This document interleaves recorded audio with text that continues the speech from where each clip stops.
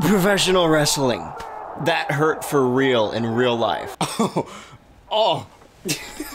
Was it worth it?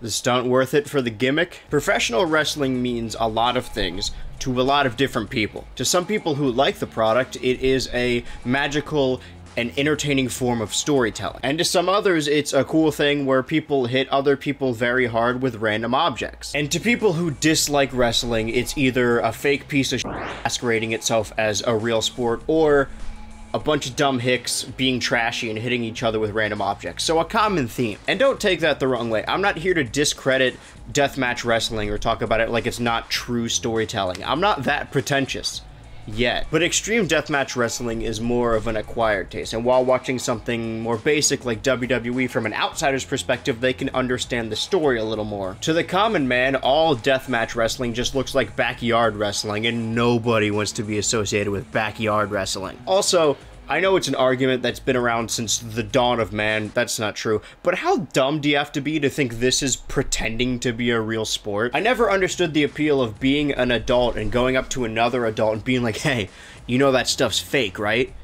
Like, yeah, I'm not 6. These people are constantly worried and like on edge because they think the show is trying to trick or deceive them in some way. And I probably can't show you the footage here, but just show like pictures from the zombie match. That is not the case. The reason I can't show you the footage is because most companies, when they believe you are using their copyrighted material, will just simply claim the video. It's happened to basically all of my videos, and it's just a casualty of business. But WWE, they will block your video. Same with Viacom and a bunch of Nickelodeon shows, so I really picked the 2 worst to do back to back. Computer, what was the last video of mine that didn't get claimed? Oh, well, shouldn't have bought all those McDonald's toys then. So as much as I would like to... What? Computer, I'm in the middle of a video. I'm like right in the intro. No, we're not going to be talking about ships because we can't use WWE footage. I do like the Shield though. I knew I wanted to make another wrestling related video for April, but I already talked about the TWF in depth last April. And I would love to give the WWE free promotion and talk about how I got into it, how it changed my life, how it became a hyperfixation and kind of got me through most of my high school experience, and how it's just a magical time to be in wrestling or just being there live for certain shows. But I guess not. And before we start spewing tribalism, their competitor isn't any better. They're gonna block everything too now. If I can't talk about the 2 major wrestling companies, what am I gonna talk about? Wrestling Society X is a 2006 short-lived wrestling show that aired exclusively on MTV. However, it wasn't the first time professional wrestling would air on MTV. The reason professional wrestling blew up the first time in the 80s is because of MTV and the youth. Short history, so I don't get trounced by the Fed and this video gets deleted. Wrestling manager Captain Lou Albano became friends with Cyndi Lauper after hanging out on a plane, I think, and then as a favor to her, appeared in her music video for her new hit song, Girls Just Wanna Have Fun. I imagine most of you remember or know Captain Lou from his stint playing Mario, the live-action Mario in the Super Mario Bros. Super Show. Go to hell before you die. And then to pay back that favor, Cyndi Lauper would then appear on what was then WWF television. MTV had only started a couple years prior, but had already captured the hearts and minds of kids of that generation by marathoning ridiculousness all day.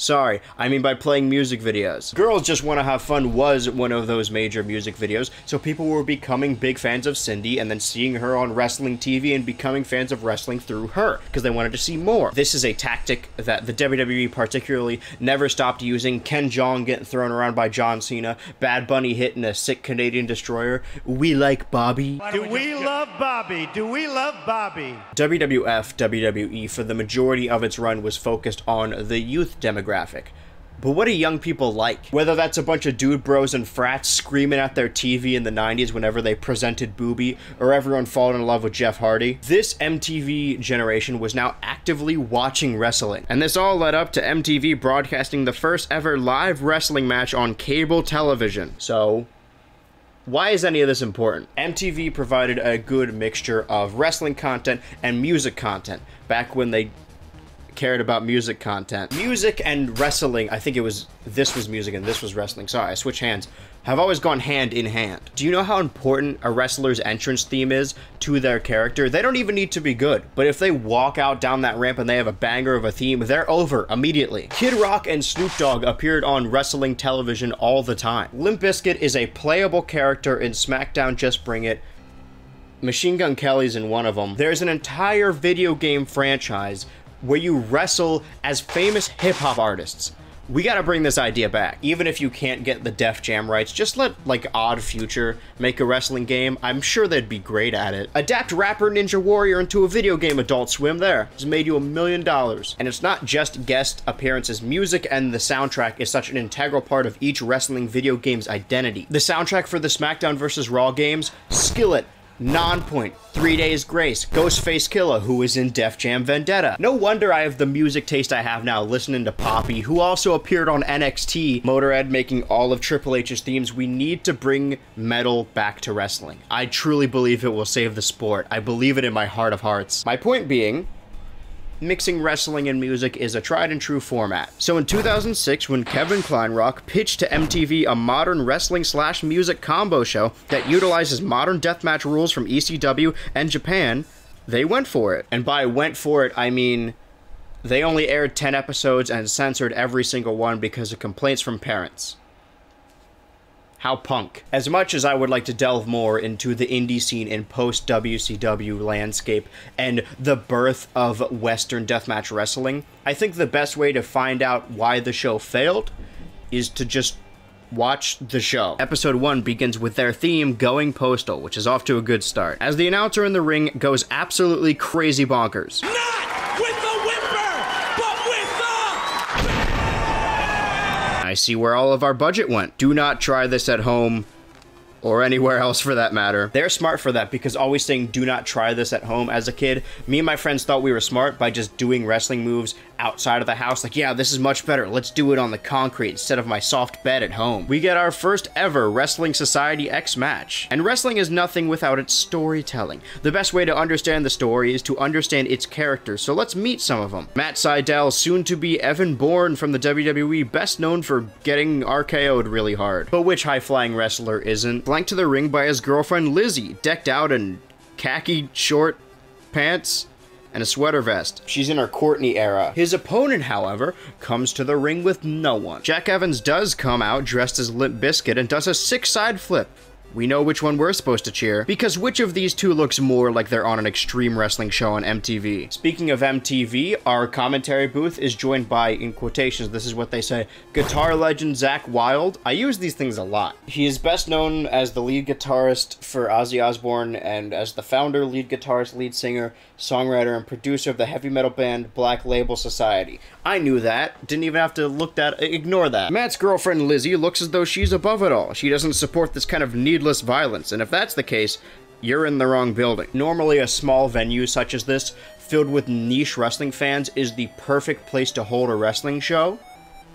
Or it would be if any of them were real. They are all actors. Show the little SpongeBob thing. Actors. Despite what they say on the show, the WSX is not live. They were filmed mostly in bulk. Recorded in bulk in what they call the WSX Bunker in Los Angeles, California. Very aptly named. So because it was filmed on a lot and the show hadn't come out yet while they were filming, they didn't have any fans. So instead they filled the bunker with a bunch of extras or wannabe actors to push them in the direction of the story they want to tell. And while that's kind of lame, do you know how badly any company would want this? Being able to control what everyone in the crowd thinks and says and how they react? Because in professional wrestling, the live crowd is its own character. It's unpredictable. It's the only live show where the crowd can change the trajectory of the story. But in the bunker, all of them are extras. Not even wrestling fan extras. Just like extra. I mean, maybe one person there was like, yeah, John Cena, let's go.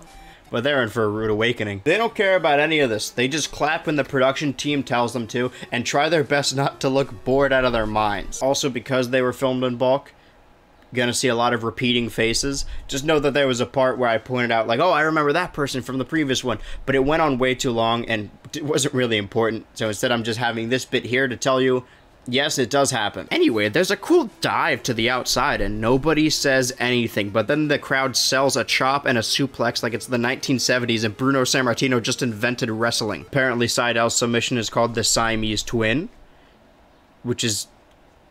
alright. Man, this crowd is not letting up. They must really care about Matt Seidel versus Jack Evans. I'm telling you right now, this fight is the same fight I saw with Father Morello when I was at the St. Aloysius Church when I was 13 years old. What? Now's as good a time as any to mention the camera work on this show. There's something to be said about wrestling being overproduced. When the show isn't live, you've had a lot more time to edit the matches. And each episode is 22 minutes. That's featuring entrances, commentary, and vignettes. Very rarely do the matches ever break double digits, which would make sense because sometimes the camera will cut to a different angle and the wrestlers will be in a completely different spot.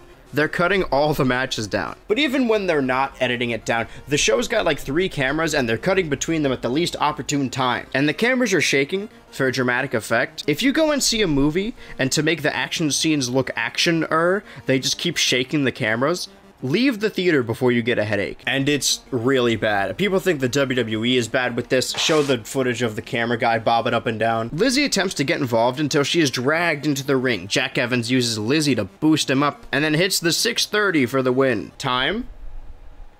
4 minutes. The commentary team is an integral part of storytelling in wrestling. If they don't know what's going on, we don't know what's going on. I prefer a short stint over 8 hours of weekly wrestling television, but this show can't even keep up with itself. The commentary team has like 30 seconds before it cuts away from them to convey what the story might be, and the wrestlers all have to convey it visually. The commentators say that Lizzie seems interested in Jack Evans after her boyfriend lost, but I mean, she is looking at him. I can't wait to see what happens to them next. Speaking of a sprint, we get this tag team vignette to set up all the teams in the WSX, and it's really hard to follow.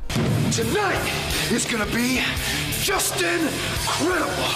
And where am I? I feel as though I was shoved inside a plastic wrapper. Just Incredible was an ECW original, or at least this version of his character was. And later in the show, the crowd will start to chant for ECW, which, considering this crowd isn't a real crowd, misfire. You see, ECW, Extreme Championship Wrestling, was the first wrestling company in the West to have a little bit of edge, to get a little grimy. The Attitude Era of dudes telling other dudes to suck their penises to completion and Stone Cold Steve Austin committing vehicular manslaughter all stemmed from ECW, the first to pull it off. It's worth noting that the Stone Cold character that blew up was lifted directly from ECW. ECW filled this niche that was forming of wrestling fans that expected high-octane action until it eventually folded and was bought out by the WWE in the early 2000s. And other companies in the Attitude Era had gone extreme, but it wasn't the same.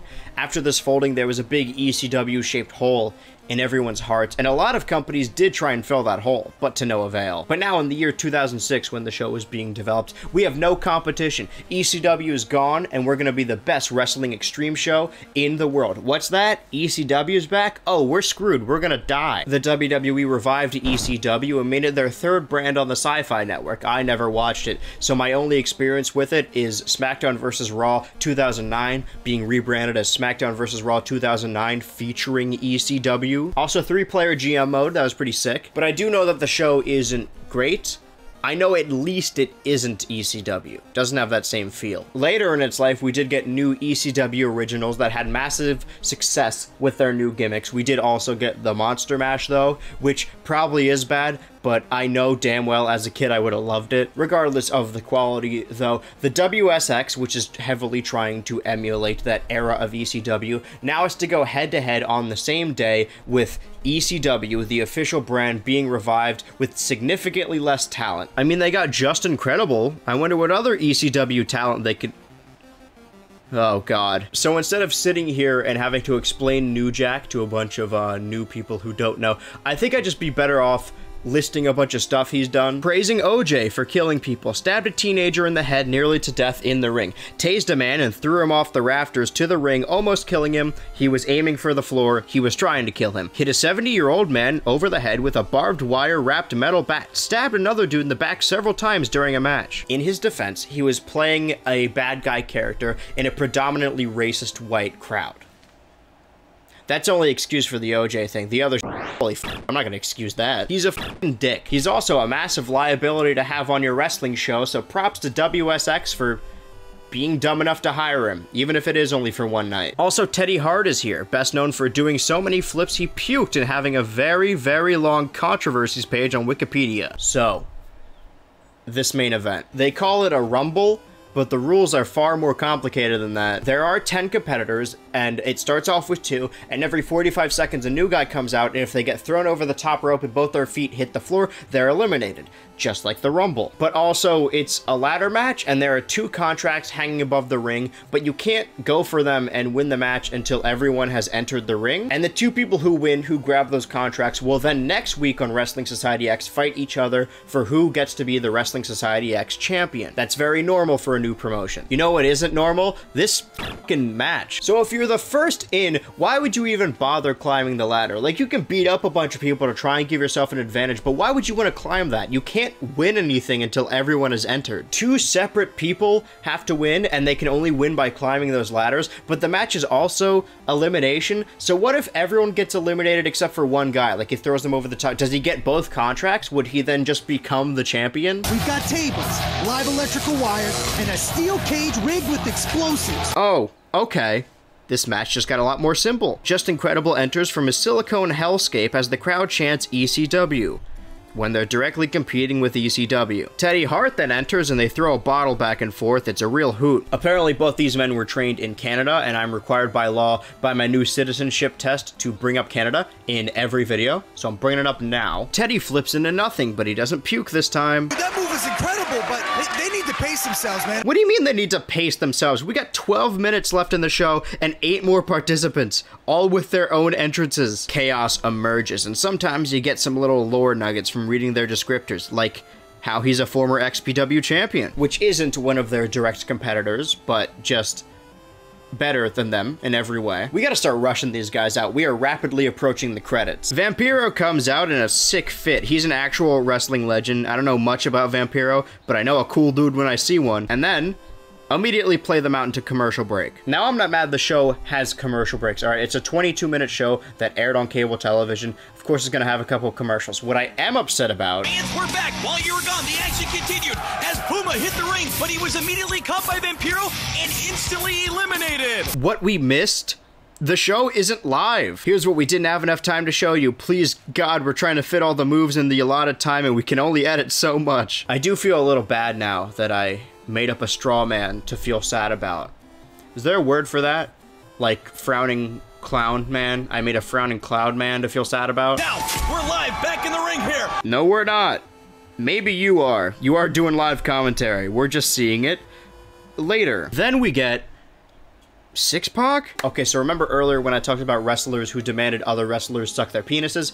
He's one of the sucker guys. Or rather, he's one of the suck-ees. Also, for fans of my videos, but not fans of wrestling, and the childhood trauma video, he was tag partners with Kane, and their whole story was that he was the human side, and he was trying to drag out Kane's human side a little bit by being partners with him.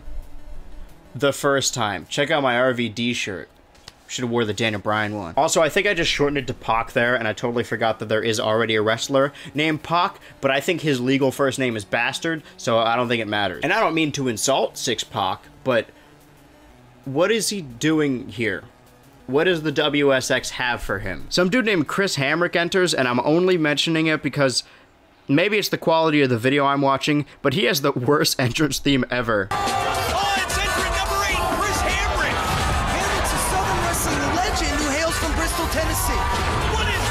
Like, you should plan for people watching your show nearly a decade later on the Internet Archive, and you may think, huh, this match doesn't seem that extreme yet, and then New Jack enters to interfere and you dial 911. It's worth noting that MTV turned down Kevin Kleinrock's pitch to bring New Jack on as a full roster member, probably because they Googled him once. So his way around that was to give him a cameo as a manager where he gets in the ring and does a bunch of spots. At least that's what I thought initially, until New Jack jumps down to the outside and the ref informs him that he's been eliminated, and I don't think he knew he was in this match either. Truthfully, I have done as much research as I could. I actually have no idea what's going on here. He then grabs what is too small to be a guitar and too big to be a ukulele. That should have made a noise, right? There's so many spots where the commentators will stop talking for it to happen. How nice of them.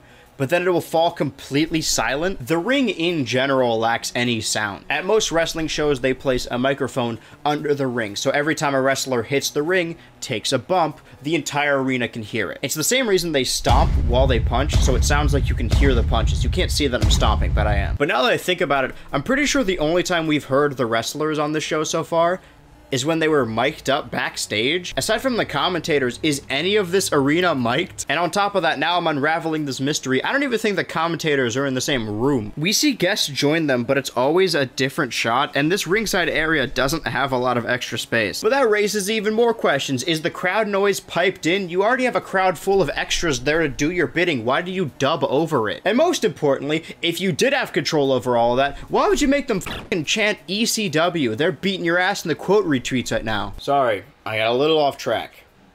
What's happening in the show now? What up, belly to back suplex? Oh my God!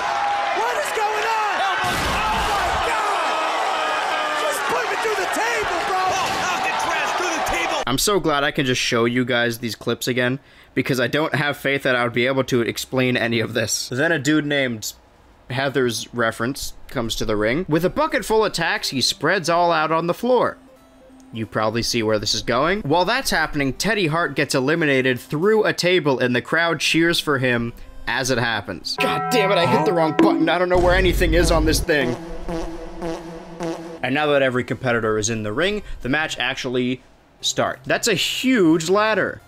Or a small man. Sorry for making you guys wait so long for this. Bump on the thumbtacks, and yes, it is as painful as it looks. Extreme! While everyone's occupied doing their spots, 6-Pac wins one of the contracts, but it's kind of anticlimactic because the match isn't over yet.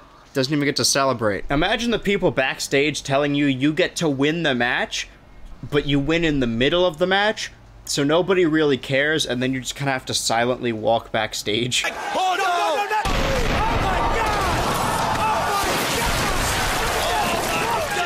I've never ran a wrestling show, so I'm no expert, but I do know a thing or two about camera work and editing. Just a little note, don't make a big deal about your firework explosion and then immediately show the recipient lying safely on a safety net.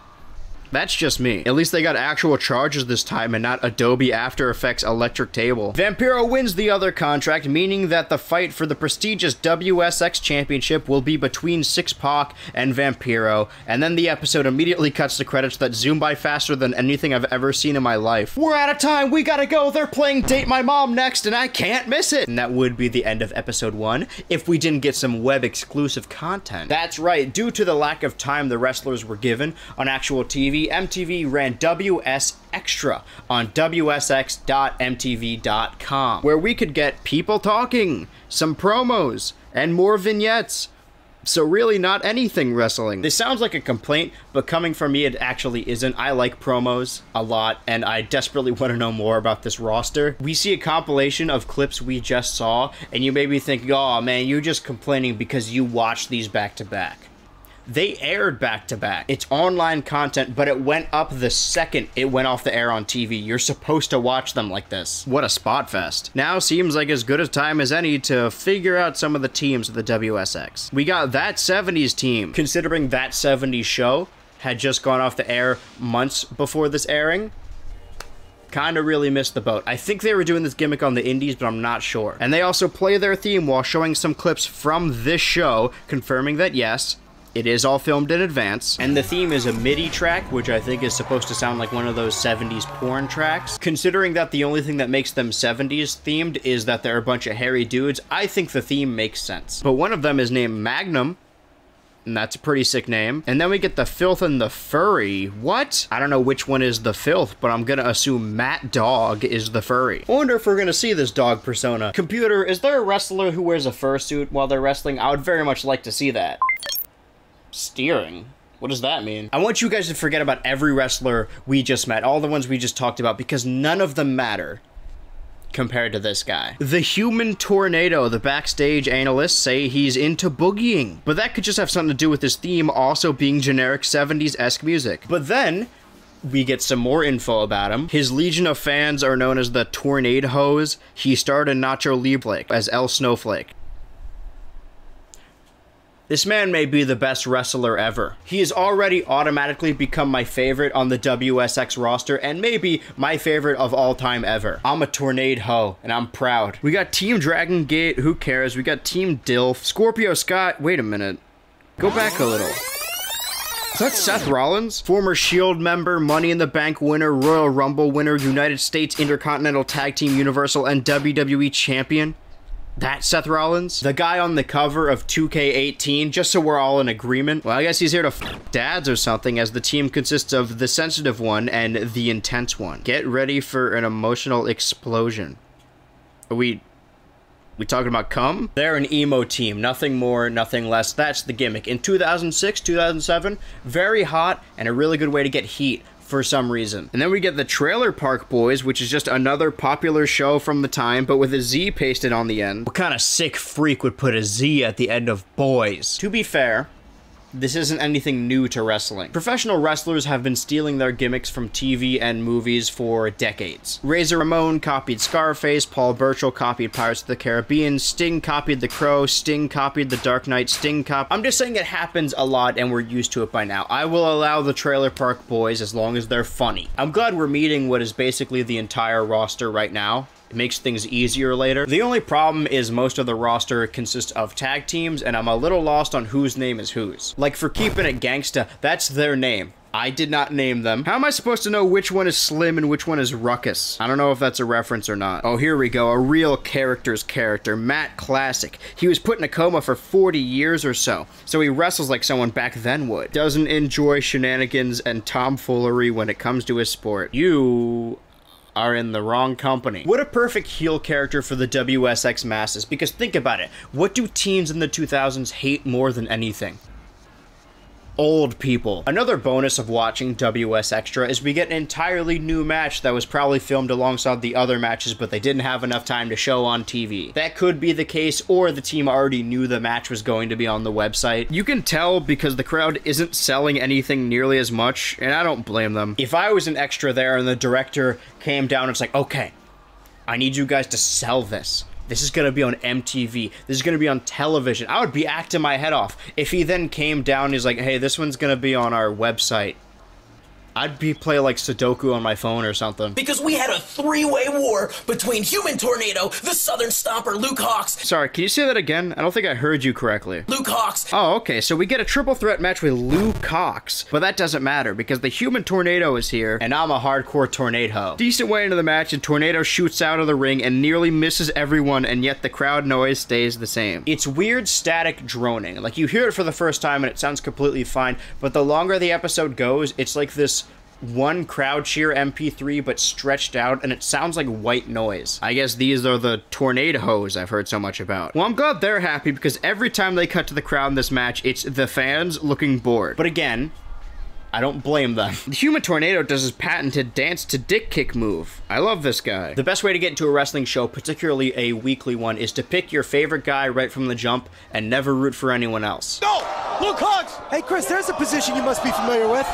What? The commentators don't really add anything to the show, but they aren't overbearing yet. The camera shows one guy circling his finger to orchestrate a flip, and then the camera zooms out and he's still doing it, and he's the only one doing it. I don't know what I meant by that. Like, did I want the entire crowd all circling their fingers like a bunch of lifeless drones?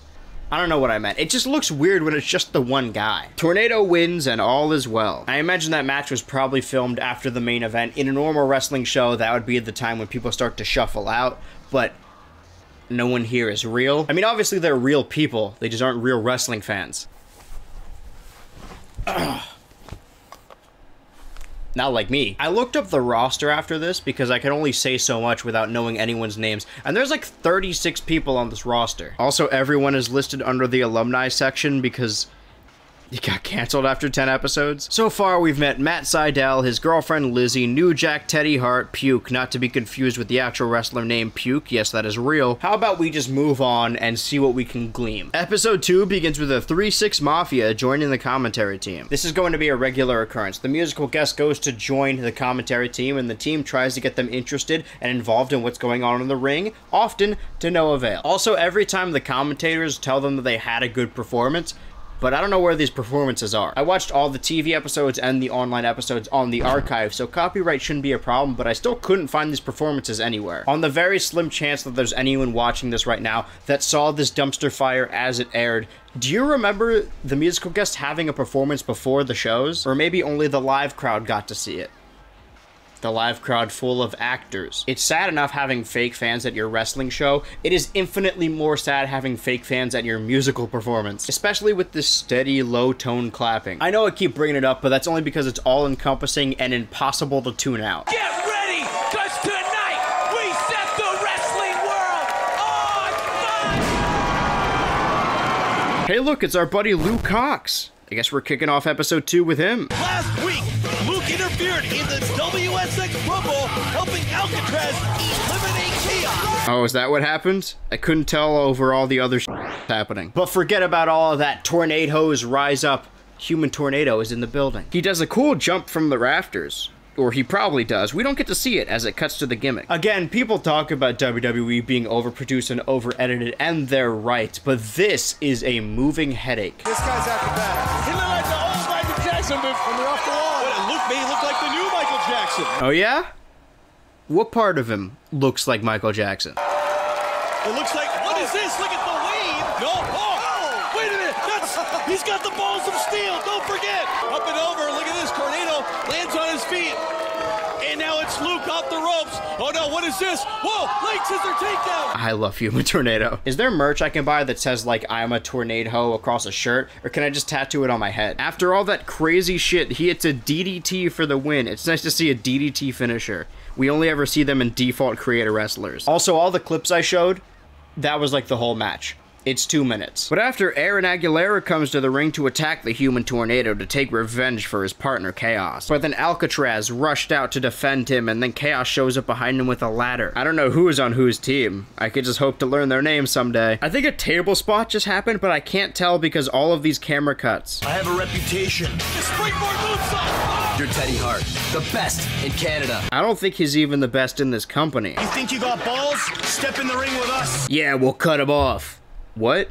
You know, like how you neuter a dog? You gotta drop the dog thing, man. I definitely know which one is the furry now. That 70s team comes out to the ring with a completely different theme song now, and it sounds exactly like that one stock background song from Always Sunny in Philadelphia. Behind the velvet ropes of Studio 54. They're facing off against Team Dragon Gate from the land of the rising sun. Joey Magnum hits his inhaler and the crowd boos. See, what you guys forget that in the 70s, they never took the asbestos off the walls.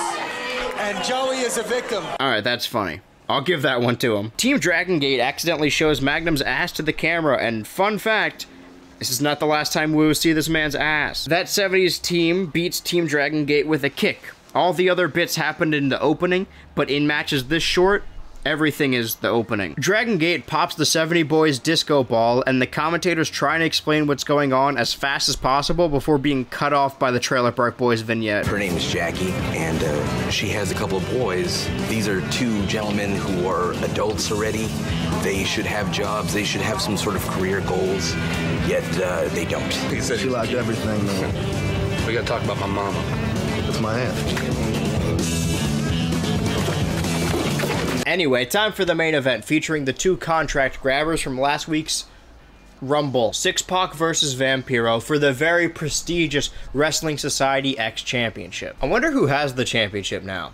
Like, the actual physical belt. I hope one of these guys has it. It's not just in a landfill somewhere. These are 2 legitimate legends, but the difference between their era and the new era, these new young stars, is new young wrestlers will do cool shit to get clipped on Twitter and people will talk about them on the internet, whereas older wrestlers will focus on crowd work. The problem is that the only people watching this are on the internet and the crowd isn't real. Oh no. 6-Pac spits in Vampiro's face, but it's not wrestling poison spit, it's just like clear actual spit. Oh no. Water. The WSX is an extreme company, which means that its matches have unorthodox rules. You can do whatever you want. There's no disqualification. But if you climb the ladder before all 10 men are in the ring, you will be publicly executed. This match seems decent.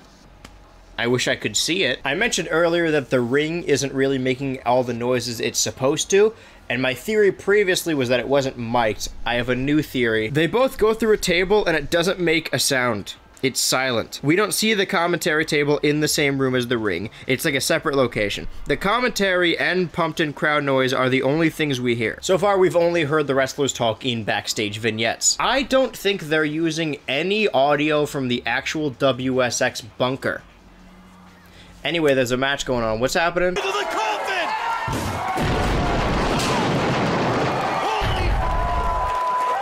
The coffin! The ref counts something, and then raises Vampiro's hand. I guess he won. And now, the reign of Vampiro begins! That's how the show ends. I understand this as a marketing strategy. If every episode ends in confusion, then everyone will want to hop online and see what happened. It's a shame that they won't get an explanation. The next WS Extra online exclusive episode begins with a compilation of what we just saw. And the bald dude who hosts it with Lacey is also the in-ring announcer who causes the explosions every episode. And I do mean every episode. He's definitely lost his voice. Vampiro went beyond the normal, beyond the regular realm. It was extraordinary. And then they show us footage of the match we just saw and gives no extra details. As of right now, there's a little bit less than 36 people on the roster. A bunch didn't have matches. Your television show is 22 minutes long, and you're struggling to fill time on your internet show? But anyway, you know, we got this match coming up with these guys, DIFH. I think it stands for like, don't inhale funny herbs or something like that. I don't know exactly. I think it has more to do with dads. Sabotage job on us, you know, so hopefully that'll go down well. Graphic design is my passion. Fabian, the explosion guy, transitions over to himself as we get another extra match, the Trailer Park Boys versus DIFH. These teams were showcased on the online show, and then this match was set up on the online show, and then the match happens on the online show. If somebody only watched the MTV part of the show, so most people on TV, they wouldn't even know any of these guys existed. What they don't know can't hurt them. I don't know what song DIFH is entering to, but it sounds like something I'd listen to in my bedroom in 2006 and cry. But it also keeps cutting out and getting louder and quieter at random intervals. Listen, we have one guy who's in charge of the audio, and he's also in charge of the visuals, and he also makes the explosions happen. He's got a lot on his plate. It's very telling which characters are considered heels in certain companies. Like New Jack, when he started before becoming a murderer, he wrestled in Deep South, and he was a heel because he wanted equal rights. Or how Daniel Bryan saying, hey, we should save the planet, made him the biggest heel in the WWE. The heels here are the emo team, and the commentary keeps throwing pot shots at them, like, do you not know your audience? Oh yeah, don't worry, emo teens despised MTV in the mid-2000s. These emo guys are gay. Haha, you're watching professional wrestling. Seth Rollins, I know his name is Tyler Black here, but I'm just gonna refer to him as Seth. It's a sick spot that, say it with me now, the crowd doesn't react to. They just keep clapping at the same rate. Probably should have picked something easier for you guys to repeat. He took out all three of them. Possible future Olympian right there, clearing that top rope. Well, he was partners with the illegitimate son of an Olympian. It's gotta be close enough. It's like a video game. The only thing ominous here is the crowd's constant noise. Because I'm a professional, Ernst. No, it's because I'm a man. Because you're what? You're emo. Get pwned, dude. Terrible ref distraction into 1 count. Normally, I wouldn't be talking about botches or nitpicking little stuff like this in professional wrestling because professional wrestling is incredibly hard and I can never pull that off. But the show is already so overproduced and over-edited, they could have tweaked this in production. It's not the wrestler's fault, but it is the show's fault. White trash wins with nothing from the crowd. We don't even get the creepy clapping anymore. It's just silent. Oh man, we're getting an extra second match. We're not gonna get a clip compilation of the show we just watched. Back classic with the throwback outfit, reminiscent of the game Pro Wrestling on Nintendo. Holy shit, is he supposed to be Starman? Okay, this is the obscure nerd I love. Before there were proper licensed video games for home console, there was Pro Wrestling on the NES, which was actually a sequel to the game Tag Team Wrestling. I only have this one.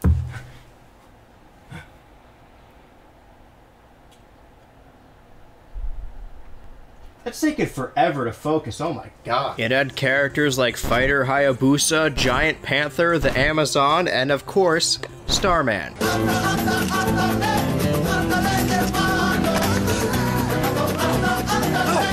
Starman has become something of a meme in the wrestling community, and because of that has made multiple real-world appearances. Which makes sense because wrestling nerds tend to overlap with a bunch of other kinds of nerds. Show here Kenny Omega Megalovania entrance dressed as Sans. If we can. If the copyright gods allow it. That's actually kind of crazy if this was intentional. What an insane deep cut reference. Anyway, Matt Sydal comes to the ring with his girl, and finally Lizzie has an outfit that doesn't suck. We're getting Matt versus Matt. A classic Matt off. Damn, I should have said Matt Classic. While Sydal is focused on his high-octane, high-flying moves, Matt Classic does more classic wrestling moves. This is a decent, simple story. I'm not the end-all, be-all wrestling expert. I've been watching for a long time, and you can describe wrestling storylines as confusing and convoluted as you want, but when it comes down to it, every wrestling storyline needs to be simple enough for you to understand at a glance. A lot of people compare wrestling to soap operas because the acting is really over the top, but that's because it's a live show.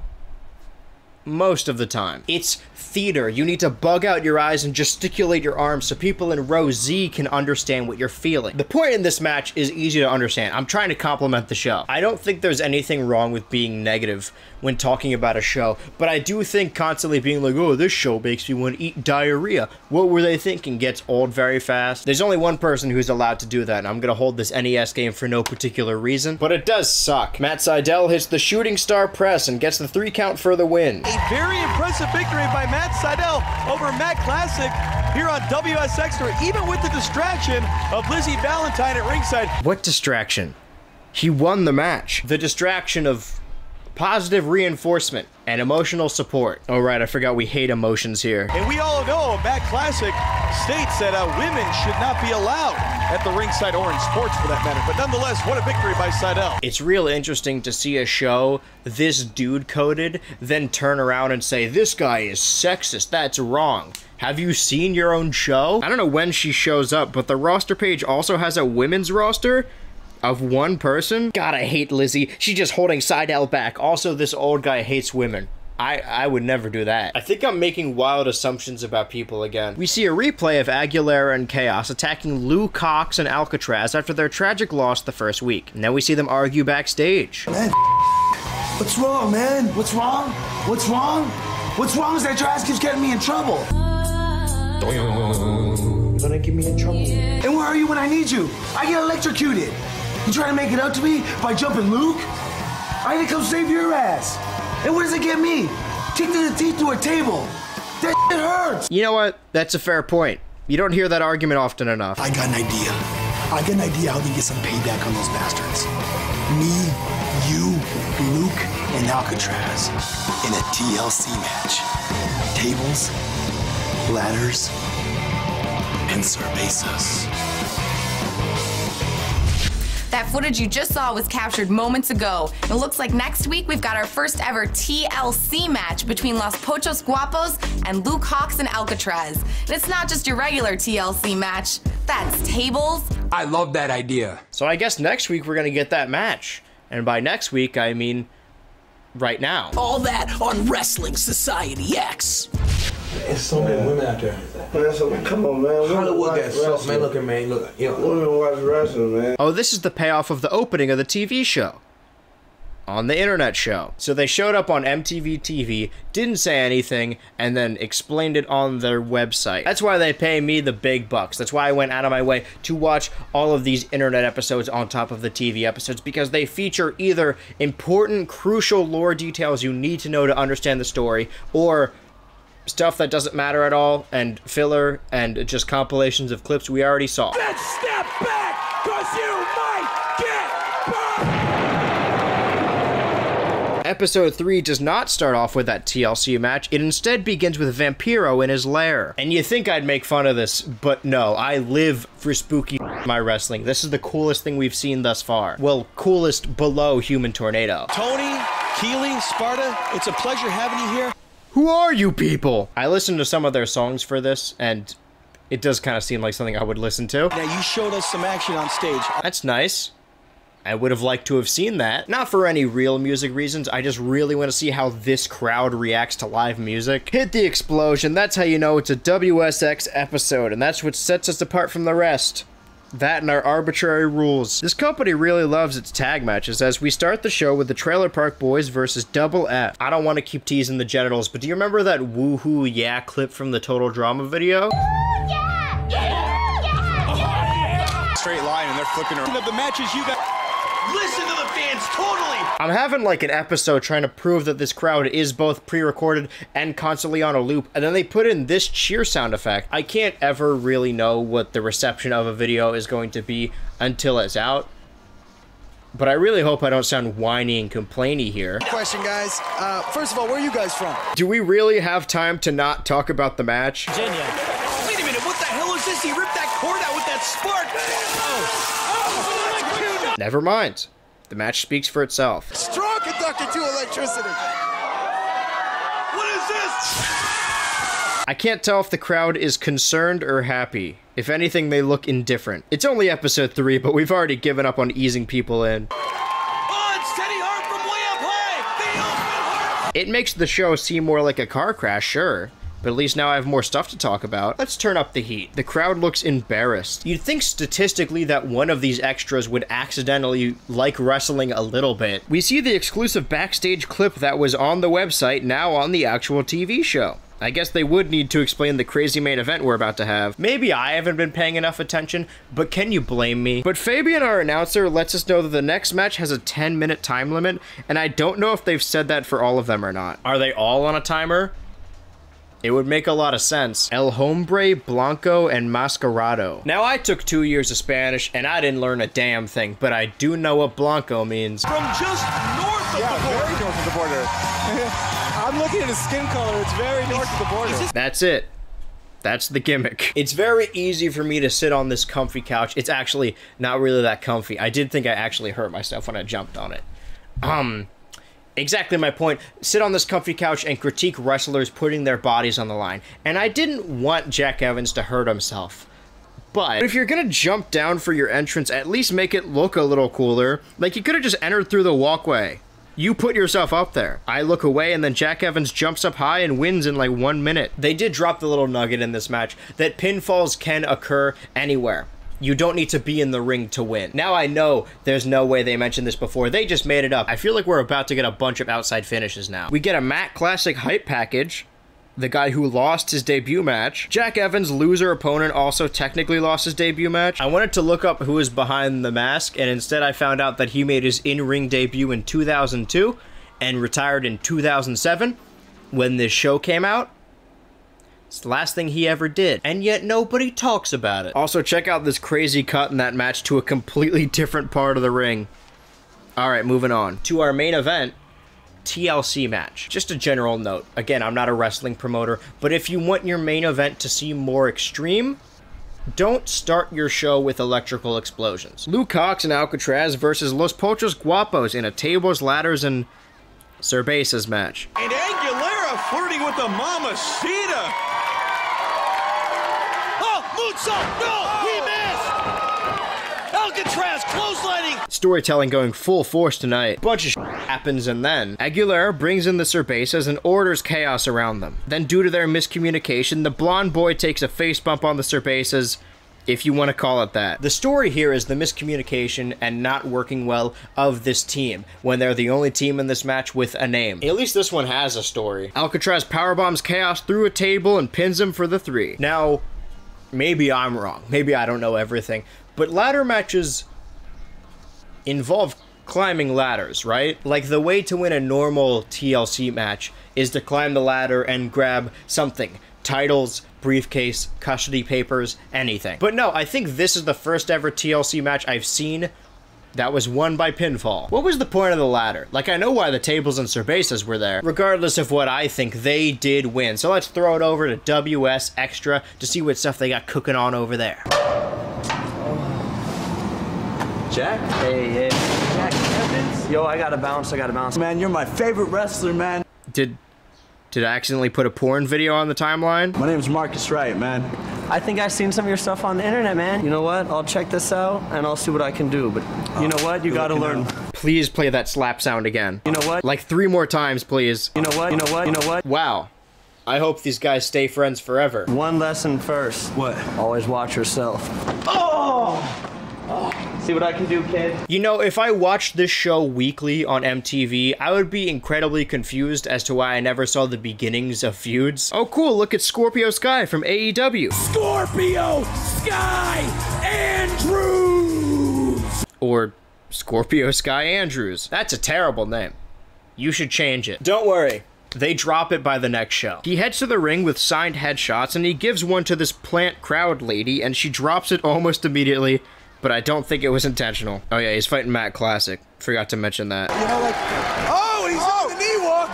Hey, that's just the like extra trick on Nintendo, for sure. All right, I'm absolutely a fan of this guy now. Based as hell. Matt's already super over with me. The Starman gimmick sells it. But going up to the top rope and missing his first move, oh, classic. That's why they call him that. There's not much else to this match. Scorpio Andrews hits what isn't really sold like a finisher. He gets the 3, but Classic kicks out immediately after, which doesn't accomplish anything. See, that's what makes them different. The purpose of most indie wrestling companies is to put the young stars over, but not the WSX. I don't like to use the word jobber, but I absolutely love jobbers. They're my favorite breed of wrestler. Human Tornado is my favorite winner. Matt Classic is my favorite loser. Speaking of favorites, we get another extra match. We get that 70s team versus DIFH. It is a little strange that we have 2 separate classic throwback gimmicks on our already very small roster, but let's talk about something important. I really wanted to continue liking this band because their music sounded cool, but their commentary makes me want to rip my hair out. The match starts out nice with some bits. I believe Jimmy Jacobs, I just found out, has access to his MySpace account from his cell phone. Ah, 2006. And then, Now, see, here's the thing. This guy, the emo guy, the emotional guy, we can't have that. We can't have that. He's afraid to hurt somebody. Wait a minute, stomping right now. Look at that. That is so emo. Is it? Are stomps emo? Honestly, if you ask me, I don't think they're emo enough. This is not metal! You remember earlier when we saw Vampiro in his little creepy hangout den? When that's in your company, you gotta step your makeup game up. Anyway, right, the commentary. This was the result of the power ballad right here, this emo crap. All right, there should be no emotions involved in any type of rock and roll about when this guy's afraid to hurt somebody.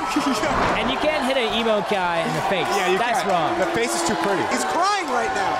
Hey, why don't we call the ambulance? I don't think this show has an agenda per se, but it does control who is booed and who is cheered. And the crowd noise .wave they have playing is booing the Disco Brothers, but the commentary band have absolutely steamrolled this story. So who does the show want us to cheer for? Just for the record, we don't judge here at the Wrestling Society. Right, we're all friends. No, you don't judge at all. Except for this emo crap. Oh yeah? We're accepting here? Yeah, can you imagine that? I mean, dancing with some chick, shucking and jiving? Or it could be some dude. I still haven't figured these guys out yet. Oh my god. Ah, 2006. I'm not here to start a campaign against a 2007 MTV show that nobody cares or thinks about, but it sucks. We see his ass again. Classic Magnum. I think this vitriol has retroactively made me a That 70s Team fan. Hello, you Chris? This emo kid?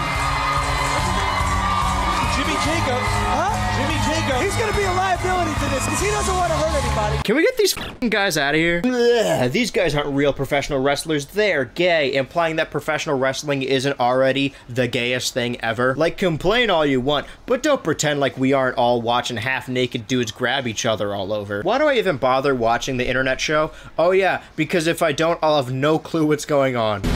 So DIFH, the sensitive Jimmy Jacobs, and the angry Tyler Black pick up the victory this week. And next week on Wrestling Society X, Matt Sydal and his girlfriend Lizzie Valentine will be back to take on Scorpio Sky. Plus, Wrestling Society X champion Vampiro will be back in the bunker. Okay, so not wrestling. Your champion won't be wrestling again. What is this, Brock Lesnar? I haven't decided who I want this video to appeal to yet. Am I explaining wrestling to non-wrestling fans, or am I having jokes about wrestling? The video's for me, and that's really it. Let's move on to episode 3, and we get another opening starring Matt Sydal and Lizzie. Oh, I almost forgot about the explosion. I can't forget about the explosion. He is the greatest Scorpio Sky! See? Drop the Andrews immediately. The commentators keep saying that Lizzie is flirting with everybody. Like either some crazy miscommunications are going on or these guys don't like women too much. I'm gonna say both. The commentators are joined by The Clips this week, best known for being a band that exists. Sorry if these guys are your favorite band, but there's already too much here. I can research each individual wrestler's full career, but I draw the line at listening to music. Lizzie is only ever out here to help Seidel, but they keep talking about her like she's a liability or a harlot. List of top heels in this company. Emotional men. Hairy, sweaty, gyrating men. The one woman. Lizzie and Matt do a cute little dance together. I'm rooting for them. Considering the first time I ever saw Seidel wrestling was 5 years after this, and I didn't see Lizzie, and this is the first time I'm seeing her, don't have high hopes for their relationship. Matt wins with the help of his girl, even though she's a liability. I know it sounds like I'm the one who won't let it go, but I spared you guys from watching the whole show. They keep bringing it up. What is this? They're writing on, oh, come on. She's got the, what she calls Liz stick. Ah, yes, her iconic Liz stick.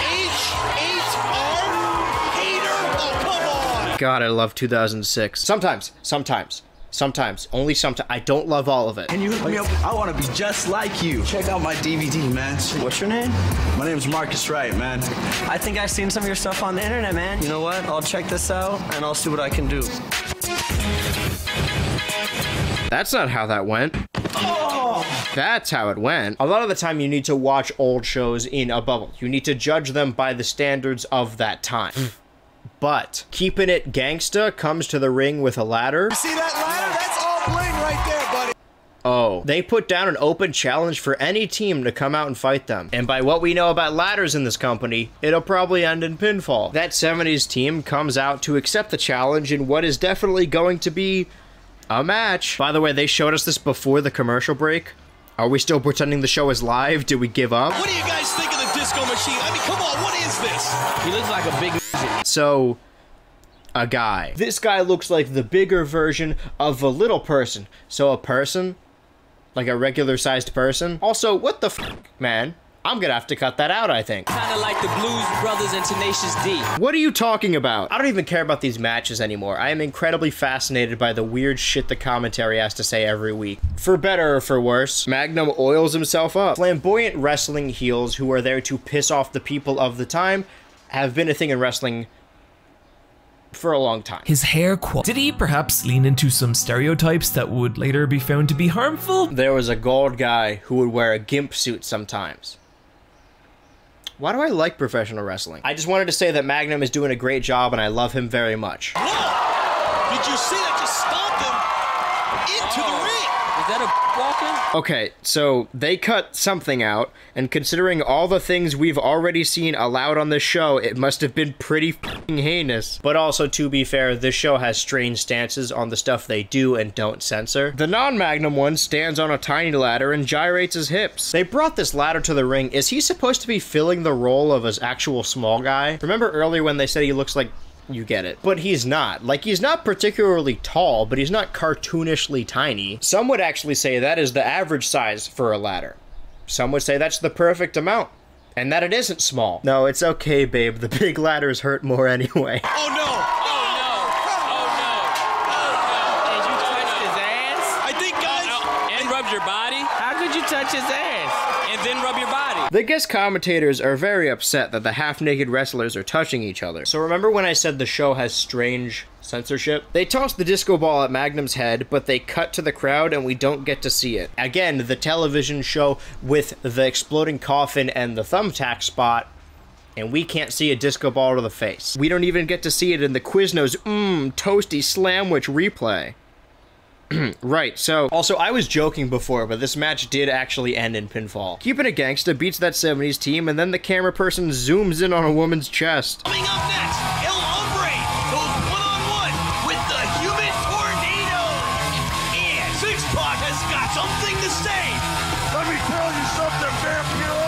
Get your ass out here. Let's finish this thing. You do not want to miss this. He just said it. Why would we tune back in? I feel like we got the gist of it. White Boy starts already in the ring like the jobber he is, and then they tell us we're about to get another 5-star Human Tornado banger, but he doesn't come out. Check it out, we got a camera backstage. Wait a minute. they knocked him out in the Family Guy death pose. 6-Pac rushes out, which would be a shock if they didn't show it to us right before the commercial break. But this obviously implies 6-Pac is the one that beat up Human Tornado backstage, making him an enemy of the Tornadoes. Also, I love that this show is so short that the roster is literally fighting over television time. Hey, Vampiro! Get out of here right now, and I'm gonna kick your ass! Hey, can we turn down the static crowd noise? I can't hear his promo. Also, is this the clip we were shown before commercial? I feel like it was slightly different, and also the crowd wasn't this ear-piercing. But in a massive shock, Vampiro does come out to accept his challenge, and this kid pogs. And finally, since he won the championship, we're going to see Vampiro in action. Or we would've. Now, before I show you this, I want you to remember that professional wrestling is good, and not dumb. A new monster comes down to the ring and takes out Vampiro. He drags his lifeless body to the outside and then shoots a Gaussian blur at him. Also, his eyes glow like Raiden, and then the show immediately ends. The MTV execs didn't think what was a normal fireball spot wasn't appropriate for their exploding coffin show, so they decided to cover it up with a screen filter and add a laser sound effect, but still kept the selling and reaction the same. Regardless of their intention, this is now canon whether they like it or not. Their new monster that just debuted has the ability to shoot blurry at people.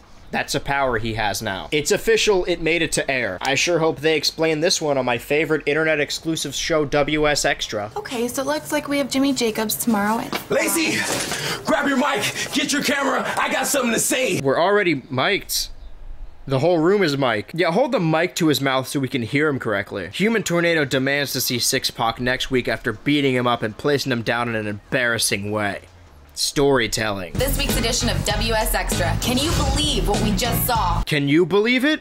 It just happened to you. I mean, 6-Pac calls out Vampiro, and then this monster comes out from the crowd. Okay, so we aren't even talking about Tornado. Did that actually just happen? Or am I just seeing what I want to? Is Human Tornado actually dead and I'm just hallucinating his ghost to fill a void? Enough of this recap and setup content. I'm here for the new exclusive match. We get another tag match of DIFH versus Dragon Gate. Yeah, they're coming. The ladies love these guys.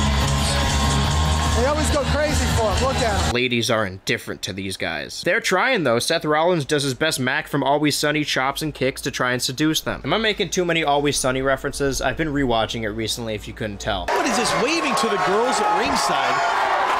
He was waving to a boy. I wouldn't be surprised. He was waving to a boy. I tell you, the ladies love this guy. I don't know what it is. He was waving to a boy. They're trying so hard to bait this band. They're trying to farm for more clips. And if they were smart, they would leave right now. And they are. Because they do. Like, halfway through the match, the commentary team says, thanks for being here, and then we don't hear the band again. They can do that? They can just leave? Any band at any time can just decide to bail? Why have they not all done this? They called them gay, laughed, and then left. Do you guys want me to describe this match? The match is not the thing holding my attention right now. And it's a shame because it isn't a bad match. Most of the actual wrestling content on the show isn't bad. It's just... the rest of it is. Tyler Black and Jimmy Jacobs hugging him like they just won the championship. I mean, all right, won a match, easy. All right, that's Easy enough. does it. Enough with that. Enough with the hugging, okay? Wait a minute, no. Bro, is it gay to hug your homies after a tag match victory? What's gayer? Kissing men? Or whatever these bitches got going on. Emotionally secure? What does that even mean, emotionally secure? Let it go. I have no clue. I'm not emotionally secure. I don't even know what it means, so. We can tell. Right now, I will support DIFH and that 70s team equally. But someday the day will come where they'll be faced off against each other, and I will need to make a decision. A very tough decision. But that time isn't now. Right now, we have something way more important. A recap of what just happened. Earlier tonight, we saw the king of bling, Baby Slim, and the regulator of the ring, Ruckus, keeping it gangsta. I don't have any commentary on this. I just wanted to show you guys this. This is just a recap of the worst calls from the commentary team.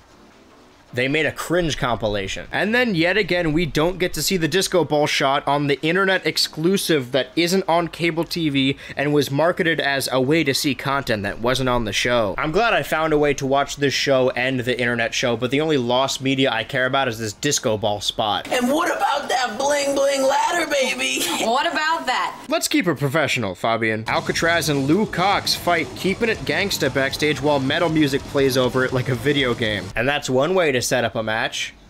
I mean, you only have like 2 a show. You think you'd set up more of them. How many times are we gonna see this nut shot? I guess we're gonna see the payoff. Set up on the internet and concluded on the internet. The MTV general audience doesn't even know this happened, except they showed a clip of it on TV. The story of this match is Marcus Riot is fighting his idol that he looked up to until he betrayed his trust. And Jack Evans, I don't know, tries to kick his dick and balls again. This guy, he's mimicking him. He's like a carbon copy of Absolutely. Jack. I'm telling you, this guy thinks he's Jack. He really does. He's like the talented Mr. Ripley. He's taking his life. Gotta be a better way to word that. And then, despite the tack spots and shiny ladders, the coolest thing I've seen so far. Marcus Riot chops Jack Evans so hard it breaks through the static crowd and gets a legitimate reaction from the extras. It's like that one scene from Horton Hears a Who the movie. Forget about that. But speaking of emo, I really can't tell which parts of this are recorded in post and which ones aren't. At least they've mic'd the actual bunker now. That's not me being mean. They call it that. You want to edit their commentary? Edit the part out where they pronounce suplex as suplay. This is a legitimately engaging back and forth. Riot can predict every move as he's been watching Evans' DVD forever. Until he doesn't. Couldn't have had him win with a different move. It's just strange that he avoids a heavily choreographed 630 to show that he knows Jack Evans' moveset in and out, and then loses to the same 630. I got a pitch for you. How about Jack Evans wins by kicking Riot in the dick again? It brings the story full circle and also is probably allowed within the Wrestling Society X's rules if we have any rules, but it also shows his desperation as he's trying to beat this guy who knows him in and out. Or you could not have Riot lose. Like, I know it's pointless to get mad about a company called Wrestling Society X, but this dude got kicked in the dick for being a fanboy, got bitched out, and then lost his debut match. They gave this main event dude the Starman treatment. I know that the show only runs for 10 episodes, but they didn't know that. I guess Wrestling Society X isn't really planning for the future. And now we'll leave you with some additional footage of that brutal attack on Vampiro. This is the same footage. All right, episode 5, halfway point. Again, they didn't know this was the halfway point, so let's see what they have planned. In fact, it might just explode! I hope we find out more about the guy who attacked Vampiro. Vampiro, what? You didn't recognize me. We had a war, but you rigged my casket with explosive. Are we supposed to know who this is? Because this did not happen in the WSX. Was I supposed to do homework before watching this? Oh, I don't know if I want to meet that kind of dark alley. But one guy we're looking forward to meeting is Jinx. Who? These newfangled 2000 musicians are getting very bold with their titles. Let me ask you, what do you think the odds are we start this show with the tag match? I'd say it's probably like 80% now, right? We get Team Dragon Gate versus Team Filth and Furry. 2 teams I don't care much for. Can only make so many furry jokes before it stops being funny. Luckily for us, we haven't reached that part yet. There's cool spots and the crowd is a lot quieter, but also, maybe I just didn't notice it before, but has the bunker always been lit like this? Why are we fighting in a laser tag arena? And why wasn't I invited? They keep baiting their musical artist for commentary clips, but I think at this point we should just scrap it all together. We cut to commercial, and then when we come back, they tell us the best sequence happened while we were away. We didn't do anything. Why is this on us? You're the one that left. Maybe it's always been like this, and I've just been too dumbfounded and confused to actually pay attention and notice, but I feel like the ring looks completely different too. Red ropes with turnbuckles made of dirty laundry. And we can see the commentary now. They're right up there. The show is actually starting to become a wrestling show. Puke and Dog Boy hit matching top rope maneuvers and double pin for the win. Oh cool, Lacey made it to the main show. Episode 5 seems as good a time as any to shuffle everything around. Scorpio Sky challenges Jack Evans to a match because Jack beat Seidel and Sky lost to him, to assumedly get some kind of rock, paper, scissors advantage. Six Pac comes down the stairs in his pinkish shirt and tightest pants. Oh cool, we get a new angle on the death pose.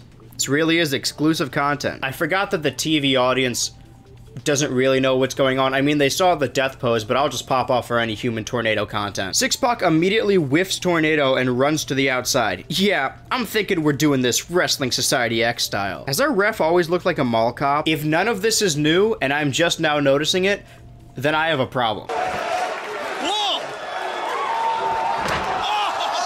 Shot to the testicle region. You don't have to say region. You just said testicle. You're not censoring anything. You're not being coy. Look at this. Another shot to the ball. Loving this ball-based offense. Pac hitting Tornado and his balls of steel has no effect, but that rake to the eye does. Was this planned? Or do you think this was an on-the-spot decision? But then again, we obviously aren't booking for the future, so... 6-Pac beats Human Tornado in single-digit numbers after beating him up backstage last week, so Tornado failed taking revenge. Is there anyone in this company that isn't a huge bitch? They're dropping like flies. It's just a turn of phrase. I'm still a hardcore Tornado. You know what? Had Pac kept it clean, I think that Tornado just might have pulled out that victory, but as we all know, I don't think keeping it clean is in Pac's vocabulary. I thought there were no rules in the WSX. I thought we were extreme. 6-Pac is the heel that everyone boos because he doesn't play by the rules. All right, let's cut to commercial. Oh, by the way, while you went to commercial, while you left to go to see your commercials that you want to see so bad, it's your fault. Team Dragon Gate got kidnapped backstage and driven away in a white van. That's real. I didn't make that up. That happened. Bands, while you were gone, our cameras cut this bizarre footage. You've lost one too many times. You must be reprogrammed. This guy, whoever he is, apparently abducted Team Dragon Gate. But where the hell is he taking him? We would have been able to stop them. Unfortunately, you decided to take a commercial break. You. The main event of our show, of episode 5, halfway mark, is a double debut of two men we've never seen before. Eric Cannon. Eric Cannon with a lot of facial hair and a mohawk. Those are his most defining features. In their defense, that's also all we know about him. Can I be candid for a second? I'm worried a little bit I might be boring you. I knew when I started this one would be a gamble. I don't know who I'm appealing to on this video, wrestling fans or people that don't understand wrestling and want me to explain it. All I know is I've heard horror stories about this show and I just wanted to experience it. And we do get some goofy stuff early on, like Raiden shooting an After Effects Gaussian blur at Vampiro, but I feel like it's not enough. I feel like not enough crazy and or dumb happening to even warrant this being a video.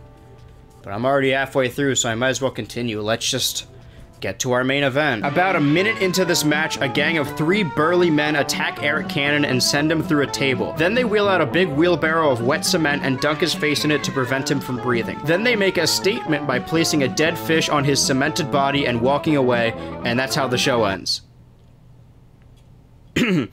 Wow, that was very confusing and strange. I sure hope we get a bunch of answers to the questions on WS Extra and not a bunch of clip compilations of a match we just saw. Ricky Banderas. That's right, the burned and mangled face of Banderas. We learned what it was caused from. There's a history between him and Vampiro. This show is successfully defeating me in psychological warfare because it's ever so slightly gaslighting me by changing how the entire arena looks and then saying like, oh no, it looked like this the whole time. Oh, his face was burned the whole time. And they know I'm too fed up to go back and look. From now on, I believe everything they tell me at face value. I do gotta say though, I haven't gotten a good look at it yet, but the WSX title does look pretty sick. That basically allows them to get away with anything. And who would have thunk it? They show the Cement Gang beatdown and then don't answer any of it and immediately cut to an extra tag match. Trailer Park Boys versus Aguilera and Chaos. Now remember last time when the Orange Boys weren't on the same page, but the Trailer Park Boys were on the same page because they're brothers or cousins or each other's uncles? I had to make the joke. They didn't make the joke, somebody had to make the joke. Aguilera and Chaos get desynced and accidentally screw each other, and then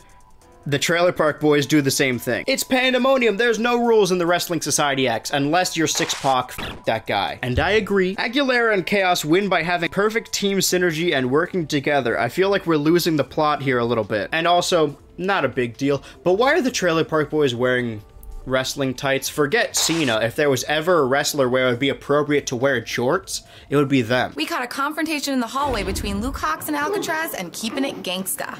Let's take it to the ring and let the turf wars begin. That's all it takes, huh? I have no opinion on this match whatsoever.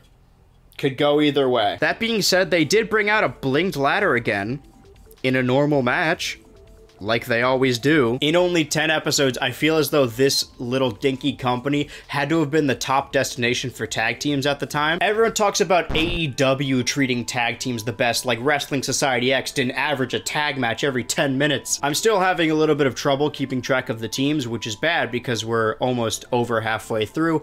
But there's only like 6 or 7 teams, so I feel like we're gonna get a lot of repeats. There's only so many combinations you can do. Match over, ladder never came into play. Do you really care who won and why if it didn't have the ladder? Well, guess what? I just found out that next week that match is gonna happen.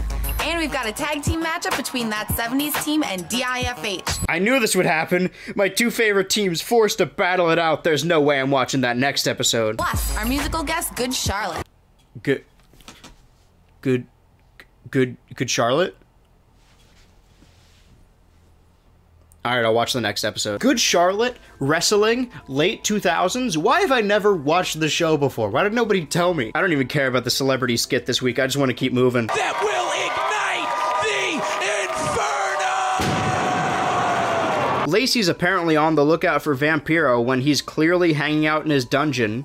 I mean, where else would he be? We're seeing one of the many matches set up last week in Scorpio Sky versus Jack Evans. I don't know who the general manager character here is or who's in charge at all, really, but I'm glad Scorpio Sky could get his match just by asking nicely. Here comes Good Charlotte, both Benji and Joel. How's it going? Pull up a chair. Let's fucking go. All of a sudden, I do not care about this match. Now, Joel, Benji, when you grew up, did you ever watch wrestling? Absolutely. Yes, I was always Hulk Hogan, Macho Man, Randy Savage, The Undertaker. Oh yeah, Good Charlotte? You liked The Undertaker? You expect me to believe that? See, this is what wrestling's all about right here. I'm sure it was Good Charlotte. They have names, Andrew. Refer to them by their names. No, their names are Good and Charlotte. The crowd claps so loudly that the camera shakes. Crazy that they managed to do this while looking bored. Jack Evans hits his patented 630 and gets another win in his belt. He's moving up in the world. You're gonna start focusing on the mamacitas and cervezas starting right now. They're magic balls. You wanna touch them? What the? Hey, Disco Duck! Huh? What the hell do you think you're doing talking to our highness? Huh? Oh! Why don't you make like a tree and get out of here? Oh. We better make like a tree and... Whenever we see this backstage set, we know something beyond comprehension is about to happen. I appreciate this and all. Do not touch me, harlot. Next week, we challenge Hart and Indog to a match. And this time, we need the mamacitas at home. You did that last time. I say bring them out to the ring. Power in numbers. All that, though, because now we're going to get some That 70s team content. Magnum, have you seen those lamos we're facing tonight?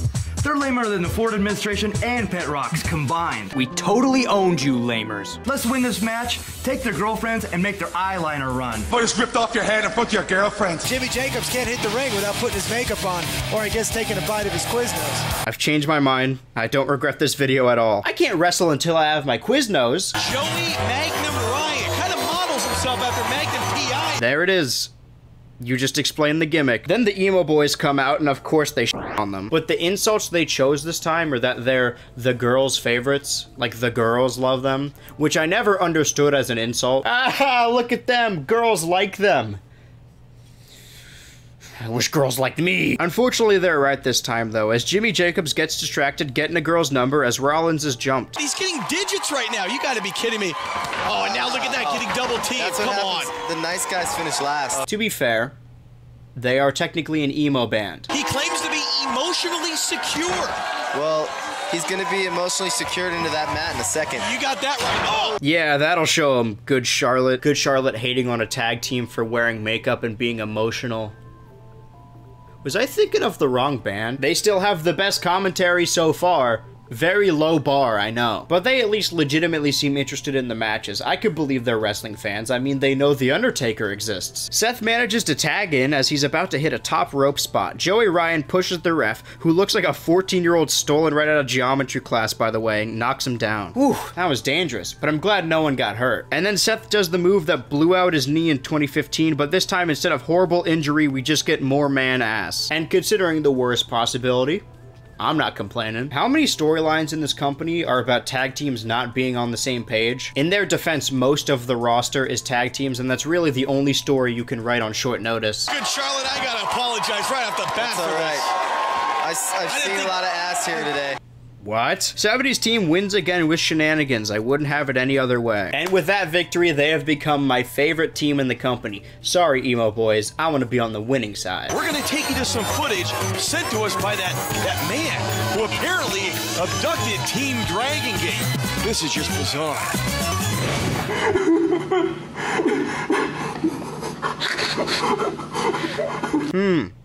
This is a strange video. What could this mean? What I did just there, that's what I like to call an editing joke. But the footage they showed actually wasn't that different. So the tag team storylines for this company so far are team infighting, kidnapped and forced to eat dog food off the floor of the garage, team infighting. But coming up, wait a minute, it looks like Ricky Van Der is headed this way. Oh no, Fabian gets attacked after this commercial break. Watch out, Fabian. You guys saw the future? And you didn't warn him? Actually, these guys might still be tied for my favorite team. Jimmy, do you not get it? We lost tonight. We lost.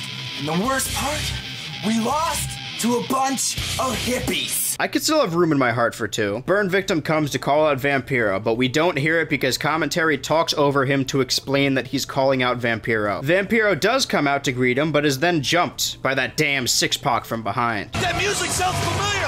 That's you Suicide's music. You Suicide coming to the ring. And it looks like it's gonna be a 2-on-2. Or maybe not. The 2-on-2 brawl with each other and then split up for a bit, and then the ring is cleared for a 1v1. 6-Pac picks up a Half-Life trash can and throws it and accidentally hits a fan. That would be a lawsuit for sure, if it was a real person and not a paid actor. WSX Bunker. Oh, no. Good God, Chris. Is he alive? He's barely moving. I can't believe he's still moving. I can't believe. Look at that. And look at the eyes. Look at Ricky Van. Oh, my God. What the hell is this? He's spitting up blood. I feel like potentially not enough people were checking out the website, which is fair. Most people that have talked about the show didn't talk about the online aspect of the show, so they purposefully ended all the TV episodes in confusion so people would hop online to see what happened, to then get no answers. The upside to the crowd being full of plants, aside from just having them cheer whoever you want to cheer, is you can place them in really interesting ways for dynamic shots. I gotta hand it to him. People standing in the rafters looking down does make it feel more like a nightclub. I think it looks cool. But also later, we see that closer to the ring, the steel barricade just ends. Like, realistically, the fans could rush the ring if they wanted to. But none of them have free will, so we have nothing to worry about. Unless they gain consciousness. Oh no. Our first extra match of the night is White Boy versus Sydal. And it wouldn't be a Matt Sydal match in WSX if he wasn't joined by his girlfriend. See, look at what she's wearing. Oh, look at Lizzie this week. Dude, she's a sexy little thing. Oh, so now she's gorgeous? I thought she was a harlot. Kidding me? You can't even glance with one eyeball. He's always accusing her of cheating. What are you talking about? Come on, Lizzie. You're cheering your man on the match. That was one move. Oh, come on. Let's just give him a kiss. Just a major distraction to everybody. She's so preppy, trendy. She's so preppy. Oh no, look at the rampway. It's Ebony Ravenway here to even the odds. I think Lizzie's with Matt just to get ahead. Ahead of what? Oh yeah, she's totally blowing this dude to get an opportunity in the most prestigious wrestling company in the world that has 4 episodes left and is about to be canceled forever. Also in a company with no other active women, what could she possibly be fighting for? Regardless of them constantly saying she's a cheating distraction, she helps Sydal win. Again. And then they bring up that Sydal is constantly jealous. Again. Is the version I watched on the archive actually not the real version and instead a heavily edited cut to cut out all the Sydal and Lizzie backstage segments we aren't seeing? I promise you I'm not leaving anything out. I legitimately have no clue what the commentators are talking about. In most wrestling companies, the commentary team knows the storyline and have earpieces so they can hear backstage so they don't accidentally come up with the story that goes against the main actual story they're trying to tell. Most wrestling companies. There are no rules, and there is no structure. So am I pissed that the cartel kicked my ass last week? No, I'm not. Oh, is that who the fishmen were? The cartel? That's what that was? Dunking heads in cement? That's cartel business. And now our extra main event. You will never for the life of you guess what kind of match it is. Alcatraz and Luke come into the ring, and Luke, I'm your father, Luke. That would be funny if his name was Luke, which it isn't. His name is Lou Cox. And the Trailer Park Boys are coming out to face them. And then... What is this? Here comes Ruckus. Ruckus. Oh, wait. Keeping it gangsta. What the hell are they doing here? Baby Slim waiting for Luke. Oh my goodness. Obviously, a bone to pick with both Alcatraz and Luke Hawx. Oh, moonsault. Whoa. Due to this interference, the Trailer Park Boys win and dance to their own theme music, which is a spot that always pops me, and I don't think enough wrestlers do it today. I get that the gimmick of Wrestling Society X is that it's extreme and there are no rules, but if that's the case, why wouldn't every match end with a run-in or interference? The show is 22 minutes long and on average has like 2 matches. If I was backstage and got news that I wasn't booked, I would just run out and beat up whoever was winning. Every single one of these matches should have at least like 3 run-ins. To be fair to this episode though, we did get some answers about the Fish guys. We know that they're called the Cartel, or that they are the actual cartel, like the real world cartel. And I'm gonna be honest, I don't know how the next episode is gonna live up to Good Charlotte.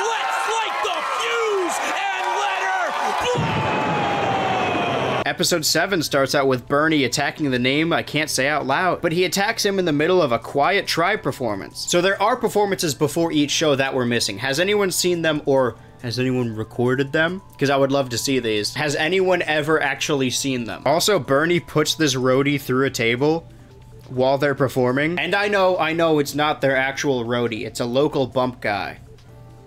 But they still interrupted their performance. They didn't show this kind of disrespect to any of the other musical guests, or maybe they did, because again, we didn't see their performances. Gotta keep that MTV dream alive somehow. At least they're trying to involve music here. We cut to Fabian trying something new with a pimp hat and cane as the newly named The Cartel comes to the ring. My favorite assortment of big boys. Eric Cannon has some unfinished business with the dudes who put a dead fish on his cement-ridden body. The last time I was in the ring with you guys, it took 4 of you to kick my ass. Well, that ain't going down tonight, because my partner is the one-man street gang, Vicious Vic Grimes! Oh my goodness, it's Vicious Vic Grimes! Yeah, this guy we just met is about to fight off this whole group of guys we just met with a guy who is new to the WSX. After this, there's 3 episodes left. They're clearly building up to something big. Everyone knows that the cartel was the future of the wrestling business. Who's even in this match? Does it matter? If there are no rules to everything, why care about anything? But wait a minute, in the ring, who the hell is this? Is that Spider-Woman? Catwoman? No, Cholo hesitating, obviously afraid to hit this person because she's a girl. I commend the commentators on their observation skills. The cartel wins. I'm not sure which member, but I don't think they do either. They lay another fish on this wrestling legend, who then immediately takes it off and no-sells because it's the WSX and he's above all of this. We get a backstage segment with Matt Sydal and his girlfriend Lizzie, with this filter placed over them to show their love for each other. I think it's supposed to be a heart, but they're awkwardly spaced so it looks more like a bent noodle. It also covers a big portion of the screen. Tornado, as if everyone knows you're the only real pimp here. Are these the same characters we've been watching for weeks? I mean, week after week, the smugness, the arrogance displayed by these two. Again, we have not seen any of this. Maybe Matt and Lizzie have been replaced with evil versions, and that's what the commentary team is describing. But probably not. Or potentially, they're on the same page now. Commentators do tend to overstep themselves sometimes. They claim that the Human Tornado is trying to recruit Lizzie to his business, which is trafficking. I know that wasn't the word at the time, but you just described trafficking. I don't know if I could publicly be a tornado anymore. Recruiting someone in that line of business isn't called recruiting. Most of the time, having a fake crowd full of uninterested actors has proven to be a weakness. Most of the time. Human Tornado launches himself into the crowd and knocks a ton of people over, which would be a lawsuit if any of this was real. I'd love to show you the clip of this, like the whole video, with audio, but what is an ongoing problem, it's all drowned out by crowd noise. Tornado coming off the ropes, look out now, Lizzie! Oh my God! Chris, I have never seen a wrestler take out a crowd like that before. Like, that probably should have made some more noise, right? No, wait a minute. And speaking of Lizzie Valentine, the referee's seeking but you remember, he's got steel balls. That's Chris. right, Human Tornado Lizzie tries to interfere because she's a supportive girlfriend, guys. But then a fan letter falls out of her pocket. Seidel seems upset by this, which distracts him. Lizzie tries to hit Tornado in the balls again, but that's his strongest part, and they end up losing the match. Before cutting back to the Odd Couple, we see some clips of the brainwashing Team Dragon Gator going through, and I'm secretly hoping this has absolutely no payoff. I'm tired of this filler. Lizzie rips up the letter either to prove her love to her boyfriend or out of fear of him. I'm done with that, guys.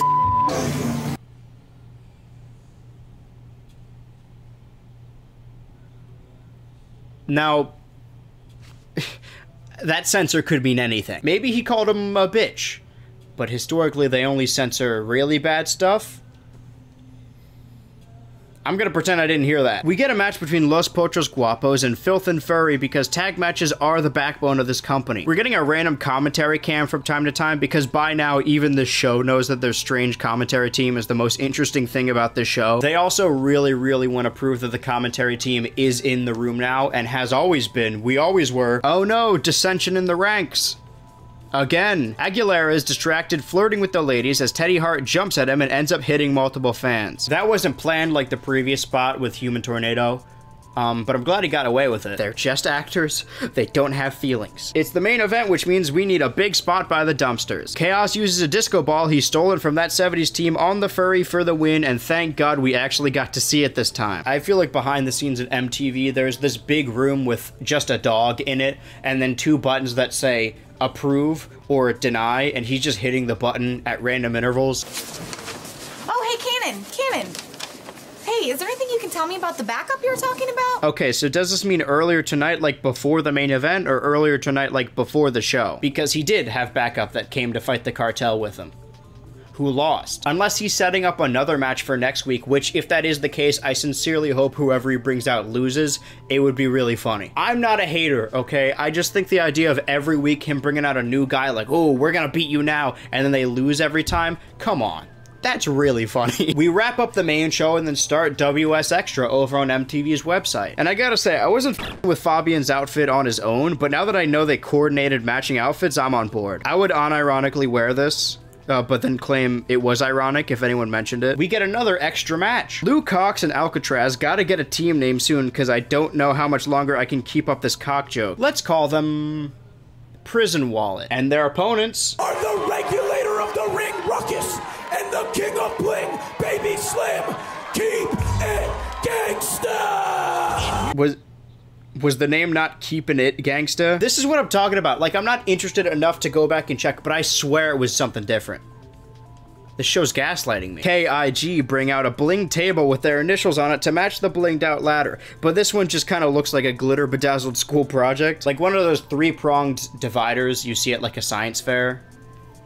Because everyone loves hanging out at the science fair. At least we get some hardcore fun out of it. Could you guys please stop cutting? I'm trying to see the spot. I know this isn't important and doesn't push forward any storylines, but it's insane to me that the most interesting match of the night was on their internet exclusive show. They put all their eggs in the wrong basket. I think they thought like, oh, this TV show is gonna go forever. What we need is to support the internet show. That's what people need to see because they're not watching. Let's make the internet show cool. But because of that, they failed to realize that nobody's watching the TV show, and then it got canceled. We couldn't bump the cartel squash match. Even future stars like Scorpio Sky are stuck down here. Scorpio, one of the more arrogant stars of the WSX next to Matt Seidel. What is your deal, man? Like, for real, did he steal your girlfriend or kill your mom or something? I mean, who could hate this face? And remember, everyone knows you're the only real pimp here. Bernie attacks the name I can't say, again. Unless this is meant to take place before the lead into the concert. But then why would the band already be at commentary? I gotta stop focusing on commentary so much. There's no way we're gonna top Good Charlotte anyway. Vampiro appears way too late into the beatdown to taunt Bernie away from the corpse he's beating to try and lure him up to the rafters. He begins to climb the ladder up to him and we fade away. I meant what I just said. I'm done focusing on the commentary team. From now on, just focusing on interviews, on promos, on matches.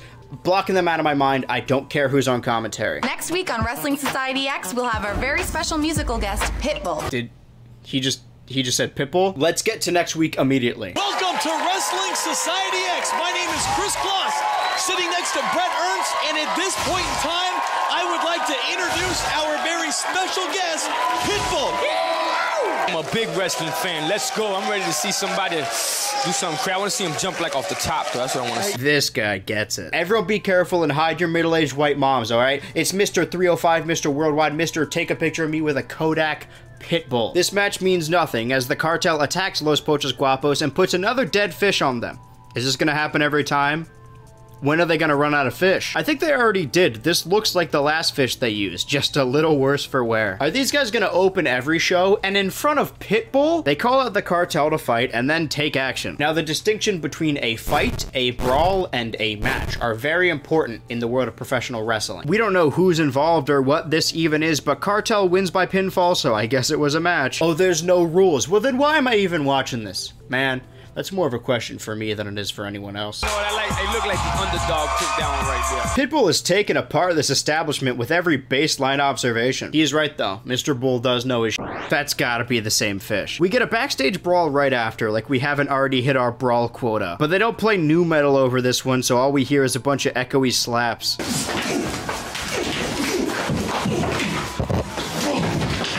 Hey guys, look, it's Jack Evans. I sure hope he doesn't say anything weird. Boom, konnichiwa, Lacey. You looking fine as always. Ugh. In fact, I just picked this one up, Lacey. Oh, what you got, lady? Show me what you got. They may not be able to be sued by fake fans, but that doesn't give them immunity. We finally get another championship match, the blood feud we've been setting up for weeks. And due to this important occasion, we get an integral part of DNA on wrestling TV. The hype package. Too bad it isn't any good. You know that You Wouldn't Download a Car anti-piracy ad? It's edited like that. It also kind of sounds like that. The font choice and music is almost exactly the same. Enough showmanship. This is the main event, not including all the extra internet matches we're gonna get, but you know, main event. For the championship, for revenge. The man who disfigured Bernie's face so that a man on the internet could call him a cruel name years later. Let's get this thing going. It's worth noting that at this point, we're only like 9 minutes into what we know is a 22-minute episode. This could be the longest match in Wrestling Society X history, in this company's very, very short history. Couldn't help but notice that there's another coffin out here. Revenge is a dish best served in an exploding wooden box. Any thoughts on this, Pitbull? Any thoughts on the exploding coffin match, Pitbull? Pitbull? And this match is officially underway. The title is on the line. We should name it Karma. Since, you know, he burnt Banderas burnt Vampiro. You know, it all works out. This is a title match. It's named Karma. Well said. Another crowd spot? I feel like we're pushing our luck. There's this wrestling idea that you can tell how a match is going to go by the first minute, and it just started and we're already on the outside, so I love that. I think Vampiro's gonna bounce back, though. All he needs to bite him in the ear right quick. Trying to get to his feet right now. Look at that, look at that, look at that, look at that. What I tell you. I wonder what would happen if you asked Pitbull about this match today. Would he remember any of it? In the middle of this match, after the commercial break, we get another vignette of the kidnapper brainwashing. They use this opportunity to hype up their return match on WS Extra. Weeks of build after the most interesting story of them being kidnapped for them to come back reborn and renewed and debut on the internet show. A reminder, this isn't 2020's internet or even 2010's internet. This is their website in 2007. Maybe don't zoom this far out. It really shows how empty the bunker is. Light tube table spot with bleeding back is allowed, but fireball is not. Also classic collapsible box spot. Climb their way out of that destroyed stage now. And the fans better get the hell out of the way real quick. Look like Tom and Jerry. You think I'd make fun of that, but he's right on the nose here. The referee should try and stop this. Should he? No, absolutely not. The title is on the line. Come on, Brent, this is Wrestling Society X. You think the match is going to stop? Yeah, there's no rules. Why doesn't anyone else interfere in this match? The last guy that beat up the champion got a championship match. And became the champion. I know the future doesn't really matter to a company that was dying ever since it started, but you're really gonna have this guy be your champion over Vampiro? I have a sinking suspicion that Vampiro was not eager to return. Chris, and that has gotta be the Quizno sandwich of the match. You could say that, yes. The show ends, but just in case you missed that entire match and everything that just happened, they recap the entire thing on WS Extra as soon as it starts with Dracula music.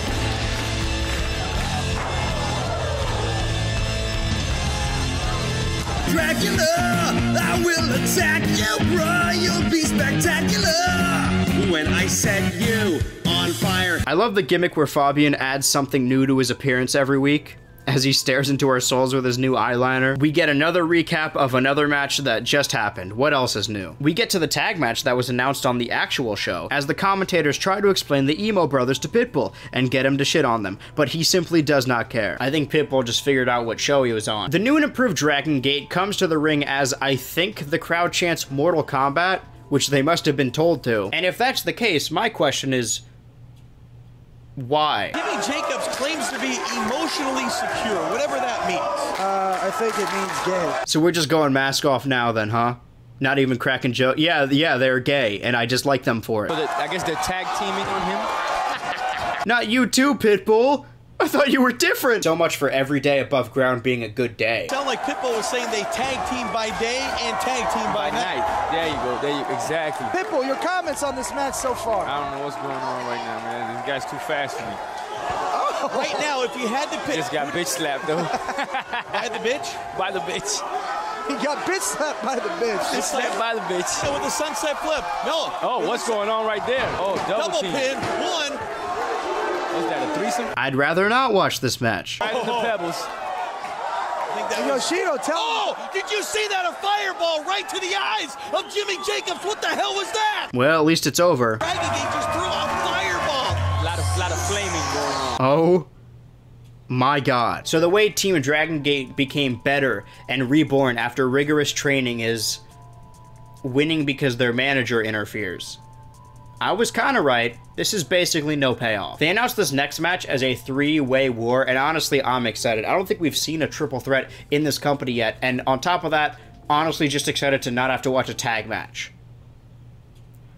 But then, at least I like all these guys. The White Boy and the NES character team up, Trailer Park Boys, that 70s team, who Pitbull loves, by the way. The Emo Boys are a little too fruity for my taste, but the 70s hairy dudes who shake their ass and get oiled up, love those guys. Those guys are sick. The baby oil? Oh, come on. What is this?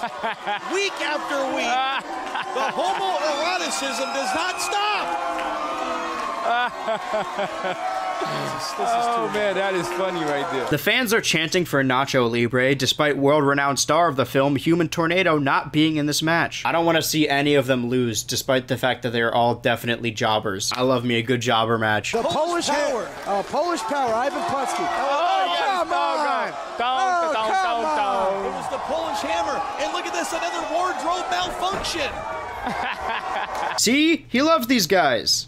Me too, buddy. You know what that is right there, folks? You gotta say no to crack, folks. That's say right. No to crack. Crack kills. Exactly right. You heard it from Pitbull right here. What? Matt Classic held the ropes open like the gentleman that he is. No, hey, Chris. He went flying up and over and on top of all men. Hey, Chris, I'm objecting to that comment. That's my word. You guys are going on mute. I'm done. Matt Classic attempts to hit multiple pile drivers, making him technically the most extreme man in the company. We got 5 tag teams on this post show. The Trailer Park Boys win again as the internet show comes to a close. Or it would've. All right, guys, this is the first ever WSX dance-off. Consequently, it's also its last. The best part of this are the roster members who agreed to watch this and get legitimately hyped. Until the result is a draw and they decide the only way to actually see who's the best is for them to have a match. Which, yeah, that's what the show is. We are rapidly approaching the end here, so let's pick up the pace a little bit. We don't need to unpack any of that. Let's just move on. We're gonna turn up the heat! In an almost ironic turn of events, threw Vampiro through a coffin wrapped in barbed wire, which ended up exploding. Ironic implies that this was entirely accidental. Wait, was this entirely accidental? Do these coffins have like a 5% rate of accidentally spawning in? The nameless duo come to the ring, and if that isn't bad enough, Eric Cannon and his loser friend come to fight them, also without a name. Disturbing lack of team synergy in this match. So, that interview Eric Cannon had after his new friend lost that said earlier tonight, that was before this show then? Because he said, I got a guy coming to fight the cartel, which he isn't. He's stuck in the opener with the worst team on the roster. But the girl in the mask who helped rescue them from the cartel is out here too. The commentators say she's watching her brother and Eric Cannon, so the new guy is her brother. I'm glad we spent the time here to sit and figure this out because it won't matter. The show's gonna end all the same. It's kind of a creepy feeling when you know something is ending soon. The hypothetically disappointing finale is right over the horizon.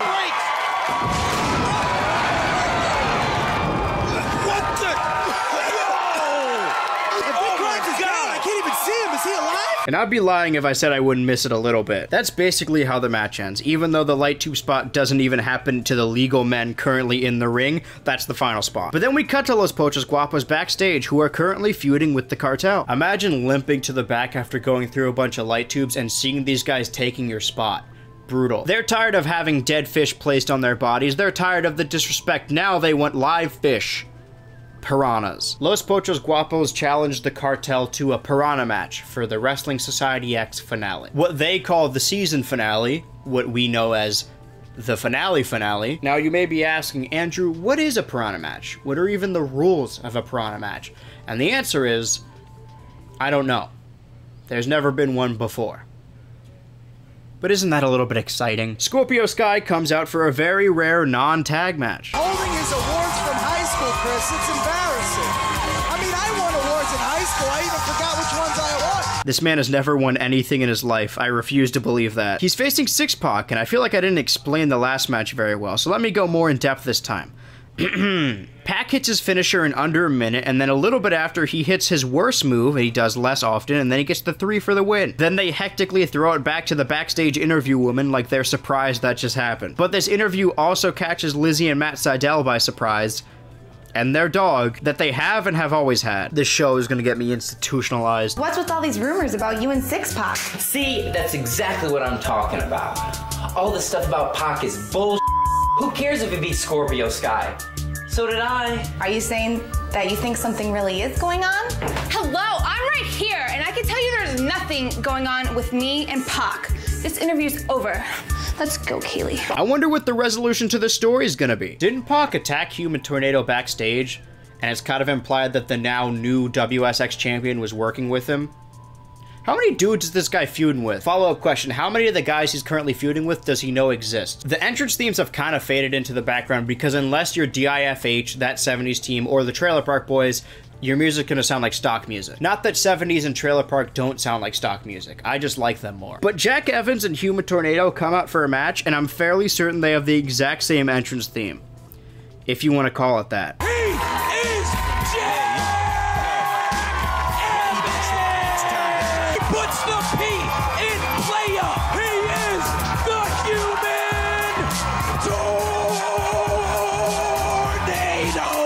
This is the payoff from last week's sad dance-off, and now that we know that is the case, why even do the dance-off? Like, I appreciate it, but from a critical standpoint, why would you do that? But you can tell they have unfinished business as they keep busting out some dance moves. There's no noise in this arena, so they play a slap sound effect for Jack Evans, and it's, for lack of a better word, silly. Apparently this match is taking forever, as we have to have our commercial break right now. But don't worry, when you come back, he'll kick out of this pin. You know what? Things are starting to get a little slow around here.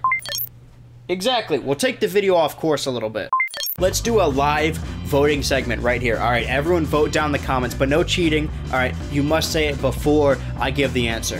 Who thinks Human Tornado is gonna win, and who think Jack Evans is going to win? Vote down below, I'll give you some time. Compose your comment, giving you some more time, get it all down there. Just write Jack Evans or Human Tornado, who you think is going to win this match. You got it in, sent it, comment out. Because nobody wins. It's a time limit draw. The match ran for a couple minutes, and then we cut to commercial and wrestle for a couple more minutes, and then oop, ran out of time. I assume there was some f***ery afoot, and the match didn't actually hit the time limit, which is why they have a commercial break in the middle, so they can edit it so it seems a lot longer. But then later on WS Extra, they show the entire match. The match did last the entire time. I think actually making it the longest match in WSX history, but they couldn't stand for that. They had to cut to commercial. We can't have a match longer than 5 minutes. Skip it. At least the dozens of WS Extra fans could watch it on the internet. Maybe 1 dozen. What happened? Let's get an official ruling here. Thank God. Let's get some professional to get in this ring and make some sense of it, and it's Fabian. The official is Fabian. What is your job here exactly? Oh, haven't you heard? I'm the local rule master / pimp. And if that didn't suck enough, the Japanese boys appear backstage speaking Japanese, as they are wont to do, but then they switch to English to tell us. Does anybody here speak Japanese? First of all, what my boys are trying to say is we challenge you to an exploding cage time ball deathmatch. An exploding steel cage match rigged with a time bomb. So the next episode, the final episode of Wrestling Society X, will feature a piranha match an exploding steel cage match, and maybe the payoff to a bunch of storylines in 22 minutes. Holy shit. And that's how the episode ends. Time limit draw to backstage segment. They really know how to keep your blood flowing. But it seems like next episode is must-watch TV. I wouldn't dare miss that episode. But before then, the internet. Fabian isn't even bothered to stand up out of his chair and get out of this weird upward angle, and you know what? I don't blame him. He's got a lot on his plate. I mean, he's the announcer, the official, the financial advisor. I've just given up on talking about the guest commentators. No one can live up to Pitbull. But every time KIG comes to the ring with the bling ladder, they ask the guests about it. Now, have you ever seen a ladder that looks like that? Yeah. I've seen it on your show every week. They're here to face the Trailer Park Boys, who beat them clean. And I mean clean. No manager interference, no low blows, and again, no ladder spots. I would be pissed if, as a wrestler, I had to carry out a heavy-ass ladder every time, and it's probably a lot heavier because of all the shit on it, and then I didn't get to use it. Maybe we'll get some closure on the last episode. But probably not. But remember, the Trailer Park Boys are on kind of a winning streak now, but all the other matches involve some kind of f***ery, and again, this one was clean. The storylines, if you even want to call them that, are either told to us through backstage vignettes, through the commentary, or entirely made up by me. Sorry. But it's only now occurred to me that throughout the entire series, we've only gotten one in-ring promo, and all it was a dude saying, "Vampiro, get your spooky ass out here," and we couldn't even really hear him. I mean, it makes sense. We barely have enough time for matches. Why would we have time for promo segments? I cannot stress enough, I had nothing to do with this show. I was 5. So the Trailer Park Boys run over to the commentary desk, which is in the same building. See, we proved it! To maybe get some promo time, unless they cut away from them. And that's all good and all. I love hearing from them, but I don't know, I'm worried I might not get another tag match. What do you think, computer? It's time to finish the best of 3 series to finally find out once and for all which tag team is the least or most gay. DIFH has beaten 70s team once, 70s team has beaten DIFH once. Who will come out on top in tonight's internet exclusive main event? It's not okay to play with my heart like this and make my favorite teams fight. Armbringer now from Jimmy Jacobs onto Joey Magnum Ryan. This guy, he models himself after the hit TV show in the 80s, Magnum PI. Yeah, you know. That's why they're that 70s team. You blew it. You just blew the gimmick wide open. It's ruined now. Magnum, who is of course modeled after 80s TV show star, oils himself up to hit the drop kick. I'd love him. I have a quick question. Why is Tyler Black's hair? What's in it? Is that just water? I'm glad that even back then, Seth Rollins' hair was perpetually wet. Play the clip of the Shield pouring water all over themselves backstage, if we can find it. The Emo Boys come out on top, but Black accidentally hits Jimmy Jacobs by thrashing too hard. Don't get between an emo and his thrashing. Alternatively, even though they lost, that 70s team support each other and help each other to the back. Nothing can tear them apart. In a company where every single tag team is on the verge of collapse, it's nice to know that my favorite boys are sticking together, no matter what. They have each other. And I guess by the rules that they didn't say, but I'm just assuming they're now officially the gayest tag team ever. And I'm happy for them. That's another thing. Professional wrestling has one of the most voracious shipping communities. Maybe not in 2006, but man, you're gonna complain about them acting gay? A lot of hugging, male hugging. Maybe this match should have taken place in West Hollywood. I guess so. I gotta stop bringing up shipping. It seems like I care about it more than I actually do. What a great tag match, but I hope we get to see my favorite tag teams one last time. Tag team turmoil and tension here in WSX is rolling high. So you know what, Lacey? How about next week? We have a 4-way frenzy. 4 teams in a big match. DIFH, that 70s team, Trailer Park Boys, Luke and Alcatraz, and check this out. How about the winner of that match gets a chance to be in the first ever WSX Tag Team Title Tournament? Okay, so the last episode, which is 22 minutes 44 if you want to put some matches on the internet show, already has a Piranha match, an Exploding Steel Cage match, and now this. Not only is it a multi-tag match with multiple different teams, but the winner gets put in a tournament. A tournament with who? The winner of these 4 teams gets a spot, which implies the other 3 do not get a spot. It'd be weird if they lost this match, but then we're also in the tournament. But that means this tournament, if we're basing it off of Wrestling Society X teams, is gonna be like 4 teams. I guess you could do a 4-team tournament of 3 matches if you had time, because there's too much stuff packed in this last episode. I'm more excited for this final episode than I have been for anything about this show. I think that's fair to say. I was about to say anything ever, but that's I don't want to lie to you guys. After this, they do explain how the exploding cage match works, but I think it's better for everyone if I just don't show you. We just saw 2 huge challenges made, and that means next week on the season finale of Wrestling Society X. Yeah. Season finale. Oh, that's so sad. We're not getting that tag tournament, are we? The tag match was supposed to be the main event, but then we have Fabian dubbed over last minute to let us know that we're about to see the parts of the Human Tornado and Jack Evans match that we didn't get to see due to commercial. But I don't really care because we know in the end, none of this matters. It's gonna end in a tie. So here we are. Final episode of Wrestling Society X. We've been through a lot together, you and I, you specifically the person watching this one person. It's been a wild ride. We've seen exploding coffins and backstage layers and Gaussian blur fireballs and homophobic commentators and dance-offs and kidnappings and Pitbull. And while I wouldn't say I enjoyed this ride, per se, anything ending after a long period of time, it gets to you. For you guys, it's only been however long this video is, but for me, it's been a month of just Wrestling Society X. This show has dominated my life for a month. But I think I'm ready to let it go. And despite it being shitty, or trashy, or just dumb, the people working on this show didn't know this was going to be its last episode. But we do. So for all the wrestling fans and all the people that decided to stay and watch this just out of support, I appreciate it greatly. Are you guys ready to see how it all ends? Are you guys ready to jump into the belly of the beast? Are you guys ready to get hate crimed one last time? To the season finale of Wrestling Society X! Are you ready for the most insane night of your life? Well, let's tear it up and burn this down!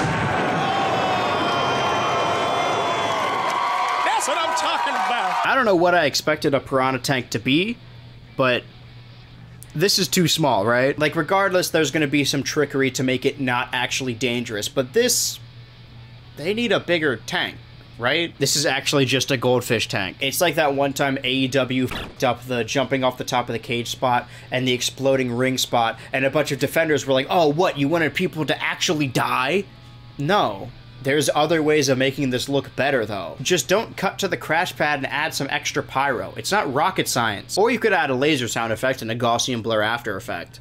That'd be really cool. That will come back. Apparently the rules to this match is that you gotta put your opponent fully into the tank and then close the lid for a 3 count. How fresh. The band New Found Glory performs before the big show, and again, we don't get to see it. Uniform for this show, the band joins commentary team, and by the band, I mean 2 members. These guys got Pitbull, and they couldn't get the rest of New Found Glory?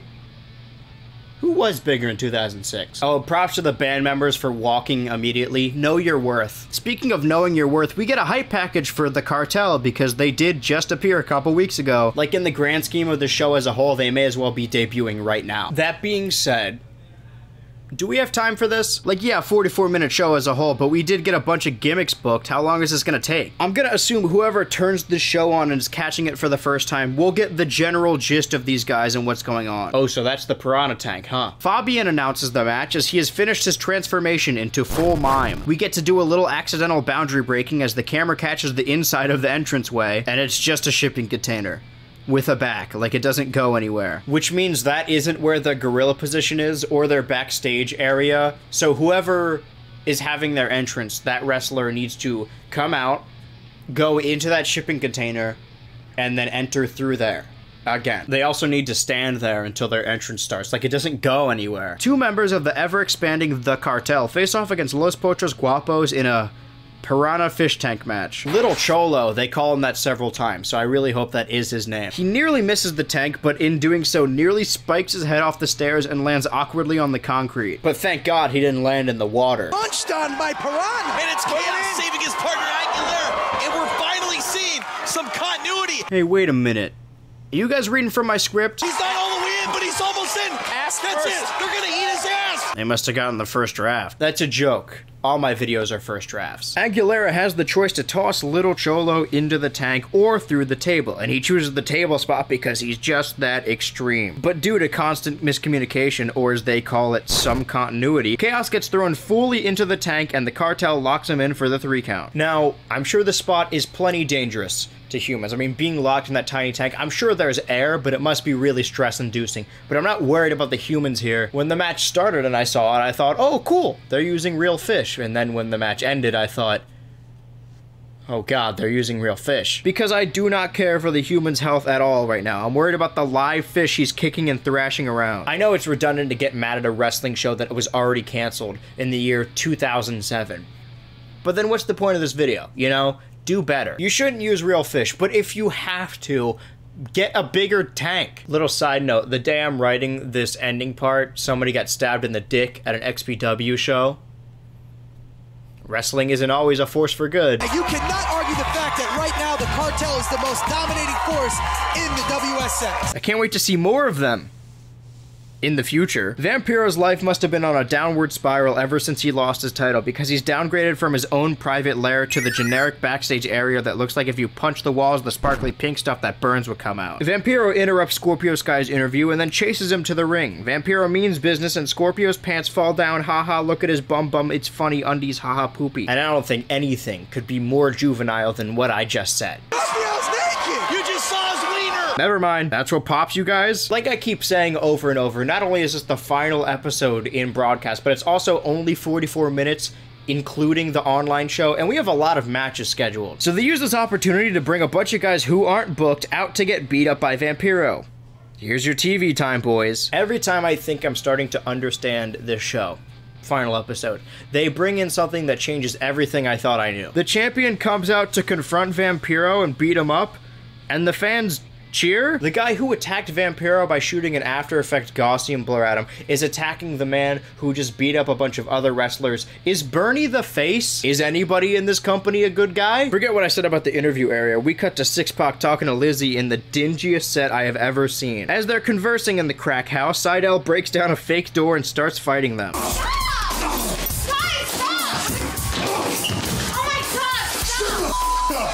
Shut up, bitch! Is there anyone in this company that doesn't hate Lizzie for some reason? Also, you guys were just having a conversation. What happened? I can't wait to see where this feud goes. Oh, the show got canceled? Well, I know Seidel makes his way to WWE shortly after this, and X-Pac is in there sometime, so I wonder if they'll continue to have any kind of interactions. Oh, they've never crossed paths? I've just been informed by Fabian Kalin that in addition to the WSX Championship held by Ricky Banderas, a new title will be created here in Wrestling Society X. This belt will be all about high-flying, death-defying, no-limits action. That's right, in the coming episodes of Wrestling Society X, which there are none, there's going to be a new championship title belt that only high flyers can compete for, which is almost all of their roster. The only people who don't qualify for that are Vampiro and Bernie, so the current main event. Actually, this makes sense. If you ever want anyone else to be champion, this belt will be their only chance. Or it would have been, had the show not been canceled after 10 episodes. We get the second match announced prior, the Exploding Time Bomb match. And the rules to this match are stupid. The new and improved Team Dragon Gate versus Filth and the Furry one last time for that joke. The kidnapper that no one seems to question conspires to keep M-Dog the Furry on the outside, making the beginning of this a handicap match. Eventually, M-Dog climbs his way to the top of the cage and crossbodies everyone in the ring. There's a lot of that in this match, and obviously when a wrestler does a high spot, they're going to need a lot of wrestlers to catch them. The higher the spot, the more people down there you need. But in a match that's only 2v2, you're gonna end up hitting your teammate more often than not. The flip spots aren't over yet. Teddy Hart does several flips off the top, and I can't shake the feeling that I've seen this somewhere before. The serial brainwashing kidnapper gets in the ring to add more bodies to a future jump spot. And here it comes. Teddy Hart climbs to the rafters that I somehow did not notice until right now. But instead of setting off the titular time bomb, he does a flip and hits everyone, knocking them all over. This is pandemonium. You know how Inferno matches were built for Kane and Buried Alive matches were built for The Undertaker? I think Exploding Time Bomb Steel Cage matches were built for Teddy Hart. I mean, think of the possibilities. Almost going to the bomb. Teddy Hart getting to his feet. Teddy Hart, he just got blown. Teddy Hart. Yoshida gets to the top and hits the time bomb button, escaping as an air raid siren plays. I don't know if I can handle this, man. Get him out! Get him out, Eric! Wow! Oh my God! And what an explosive ending to an explosive match! Holy!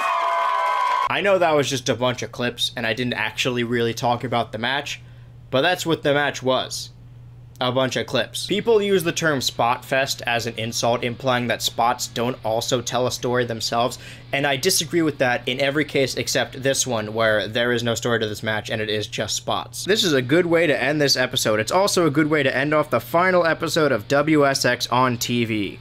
That's how it all ends. At least for the wider television viewing audience, what do the WS Extra-ites get on the internet show? I just made that up right now. They get not a whole lot. The whole first half of this is just replays of the episode that just happened. And again, who is this for? Oh, it's just like this video. Your online exclusive show, where the website is named after it and the URL has the name in it. That is exclusive content solely based off of this already existing TV show that airs directly after that show. What is the point of the recap? Again, who is this for? You're struggling to fill time? Maybe have any of the dudes who got beat up by Vampiro have a match, or give one of these talented speakers a microphone and put them in the ring. Regardless of all that filler, it's time for the actual final match.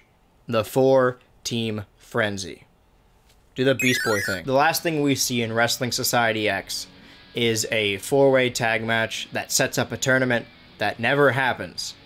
Dope. And boy, am I excited. Trailer Park Boys, DIFH, that 70s team, the other team. 3 out of 4 ain't bad. We get to see my favorite teams one last time. We get to see Magnum's ass one final time. I'm gonna miss that big old thing. Drives him down. 1, 2. That's it. There you go. They're eliminated. Elimination?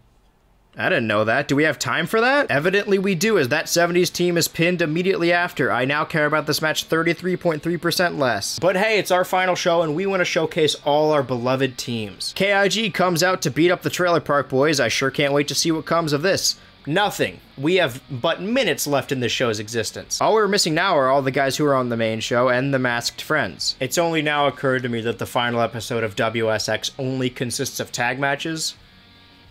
How poetic. KIG chases Trailer Park to the back, but they weren't the legal men in the match, and nobody counts. But they don't bring them up again, and then it becomes a 2v2. Did the Trailer Park Boys get eliminated? Is that a rule? Could anyone have done this the entire time? Chase anyone to the back and they automatically lose. This company truly is extreme with an X. Put that in there. But now that half of the focus is on the emo boys, the commentators will not let up. I won't miss that. They make a joke about Jimmy Jacobs having a tampon because he's a girl. Twice. And nothing is more embarrassing than repeating a joke, thinking no one heard it, but in reality it just sucked. The joke is, girls are gay. No, the joke is gay boys have periods. No, I'm mixing this up. Which one do I hate? It doesn't matter anyway, because Jimmy Jacobs proves them all wrong by winning the match with a roll-up. That was the final match. The final thing we see in the ring are these two celebrating together. This Tyler Black fellow seems pretty talented. I hope he does something in the future that eventually tops Wrestling Society X.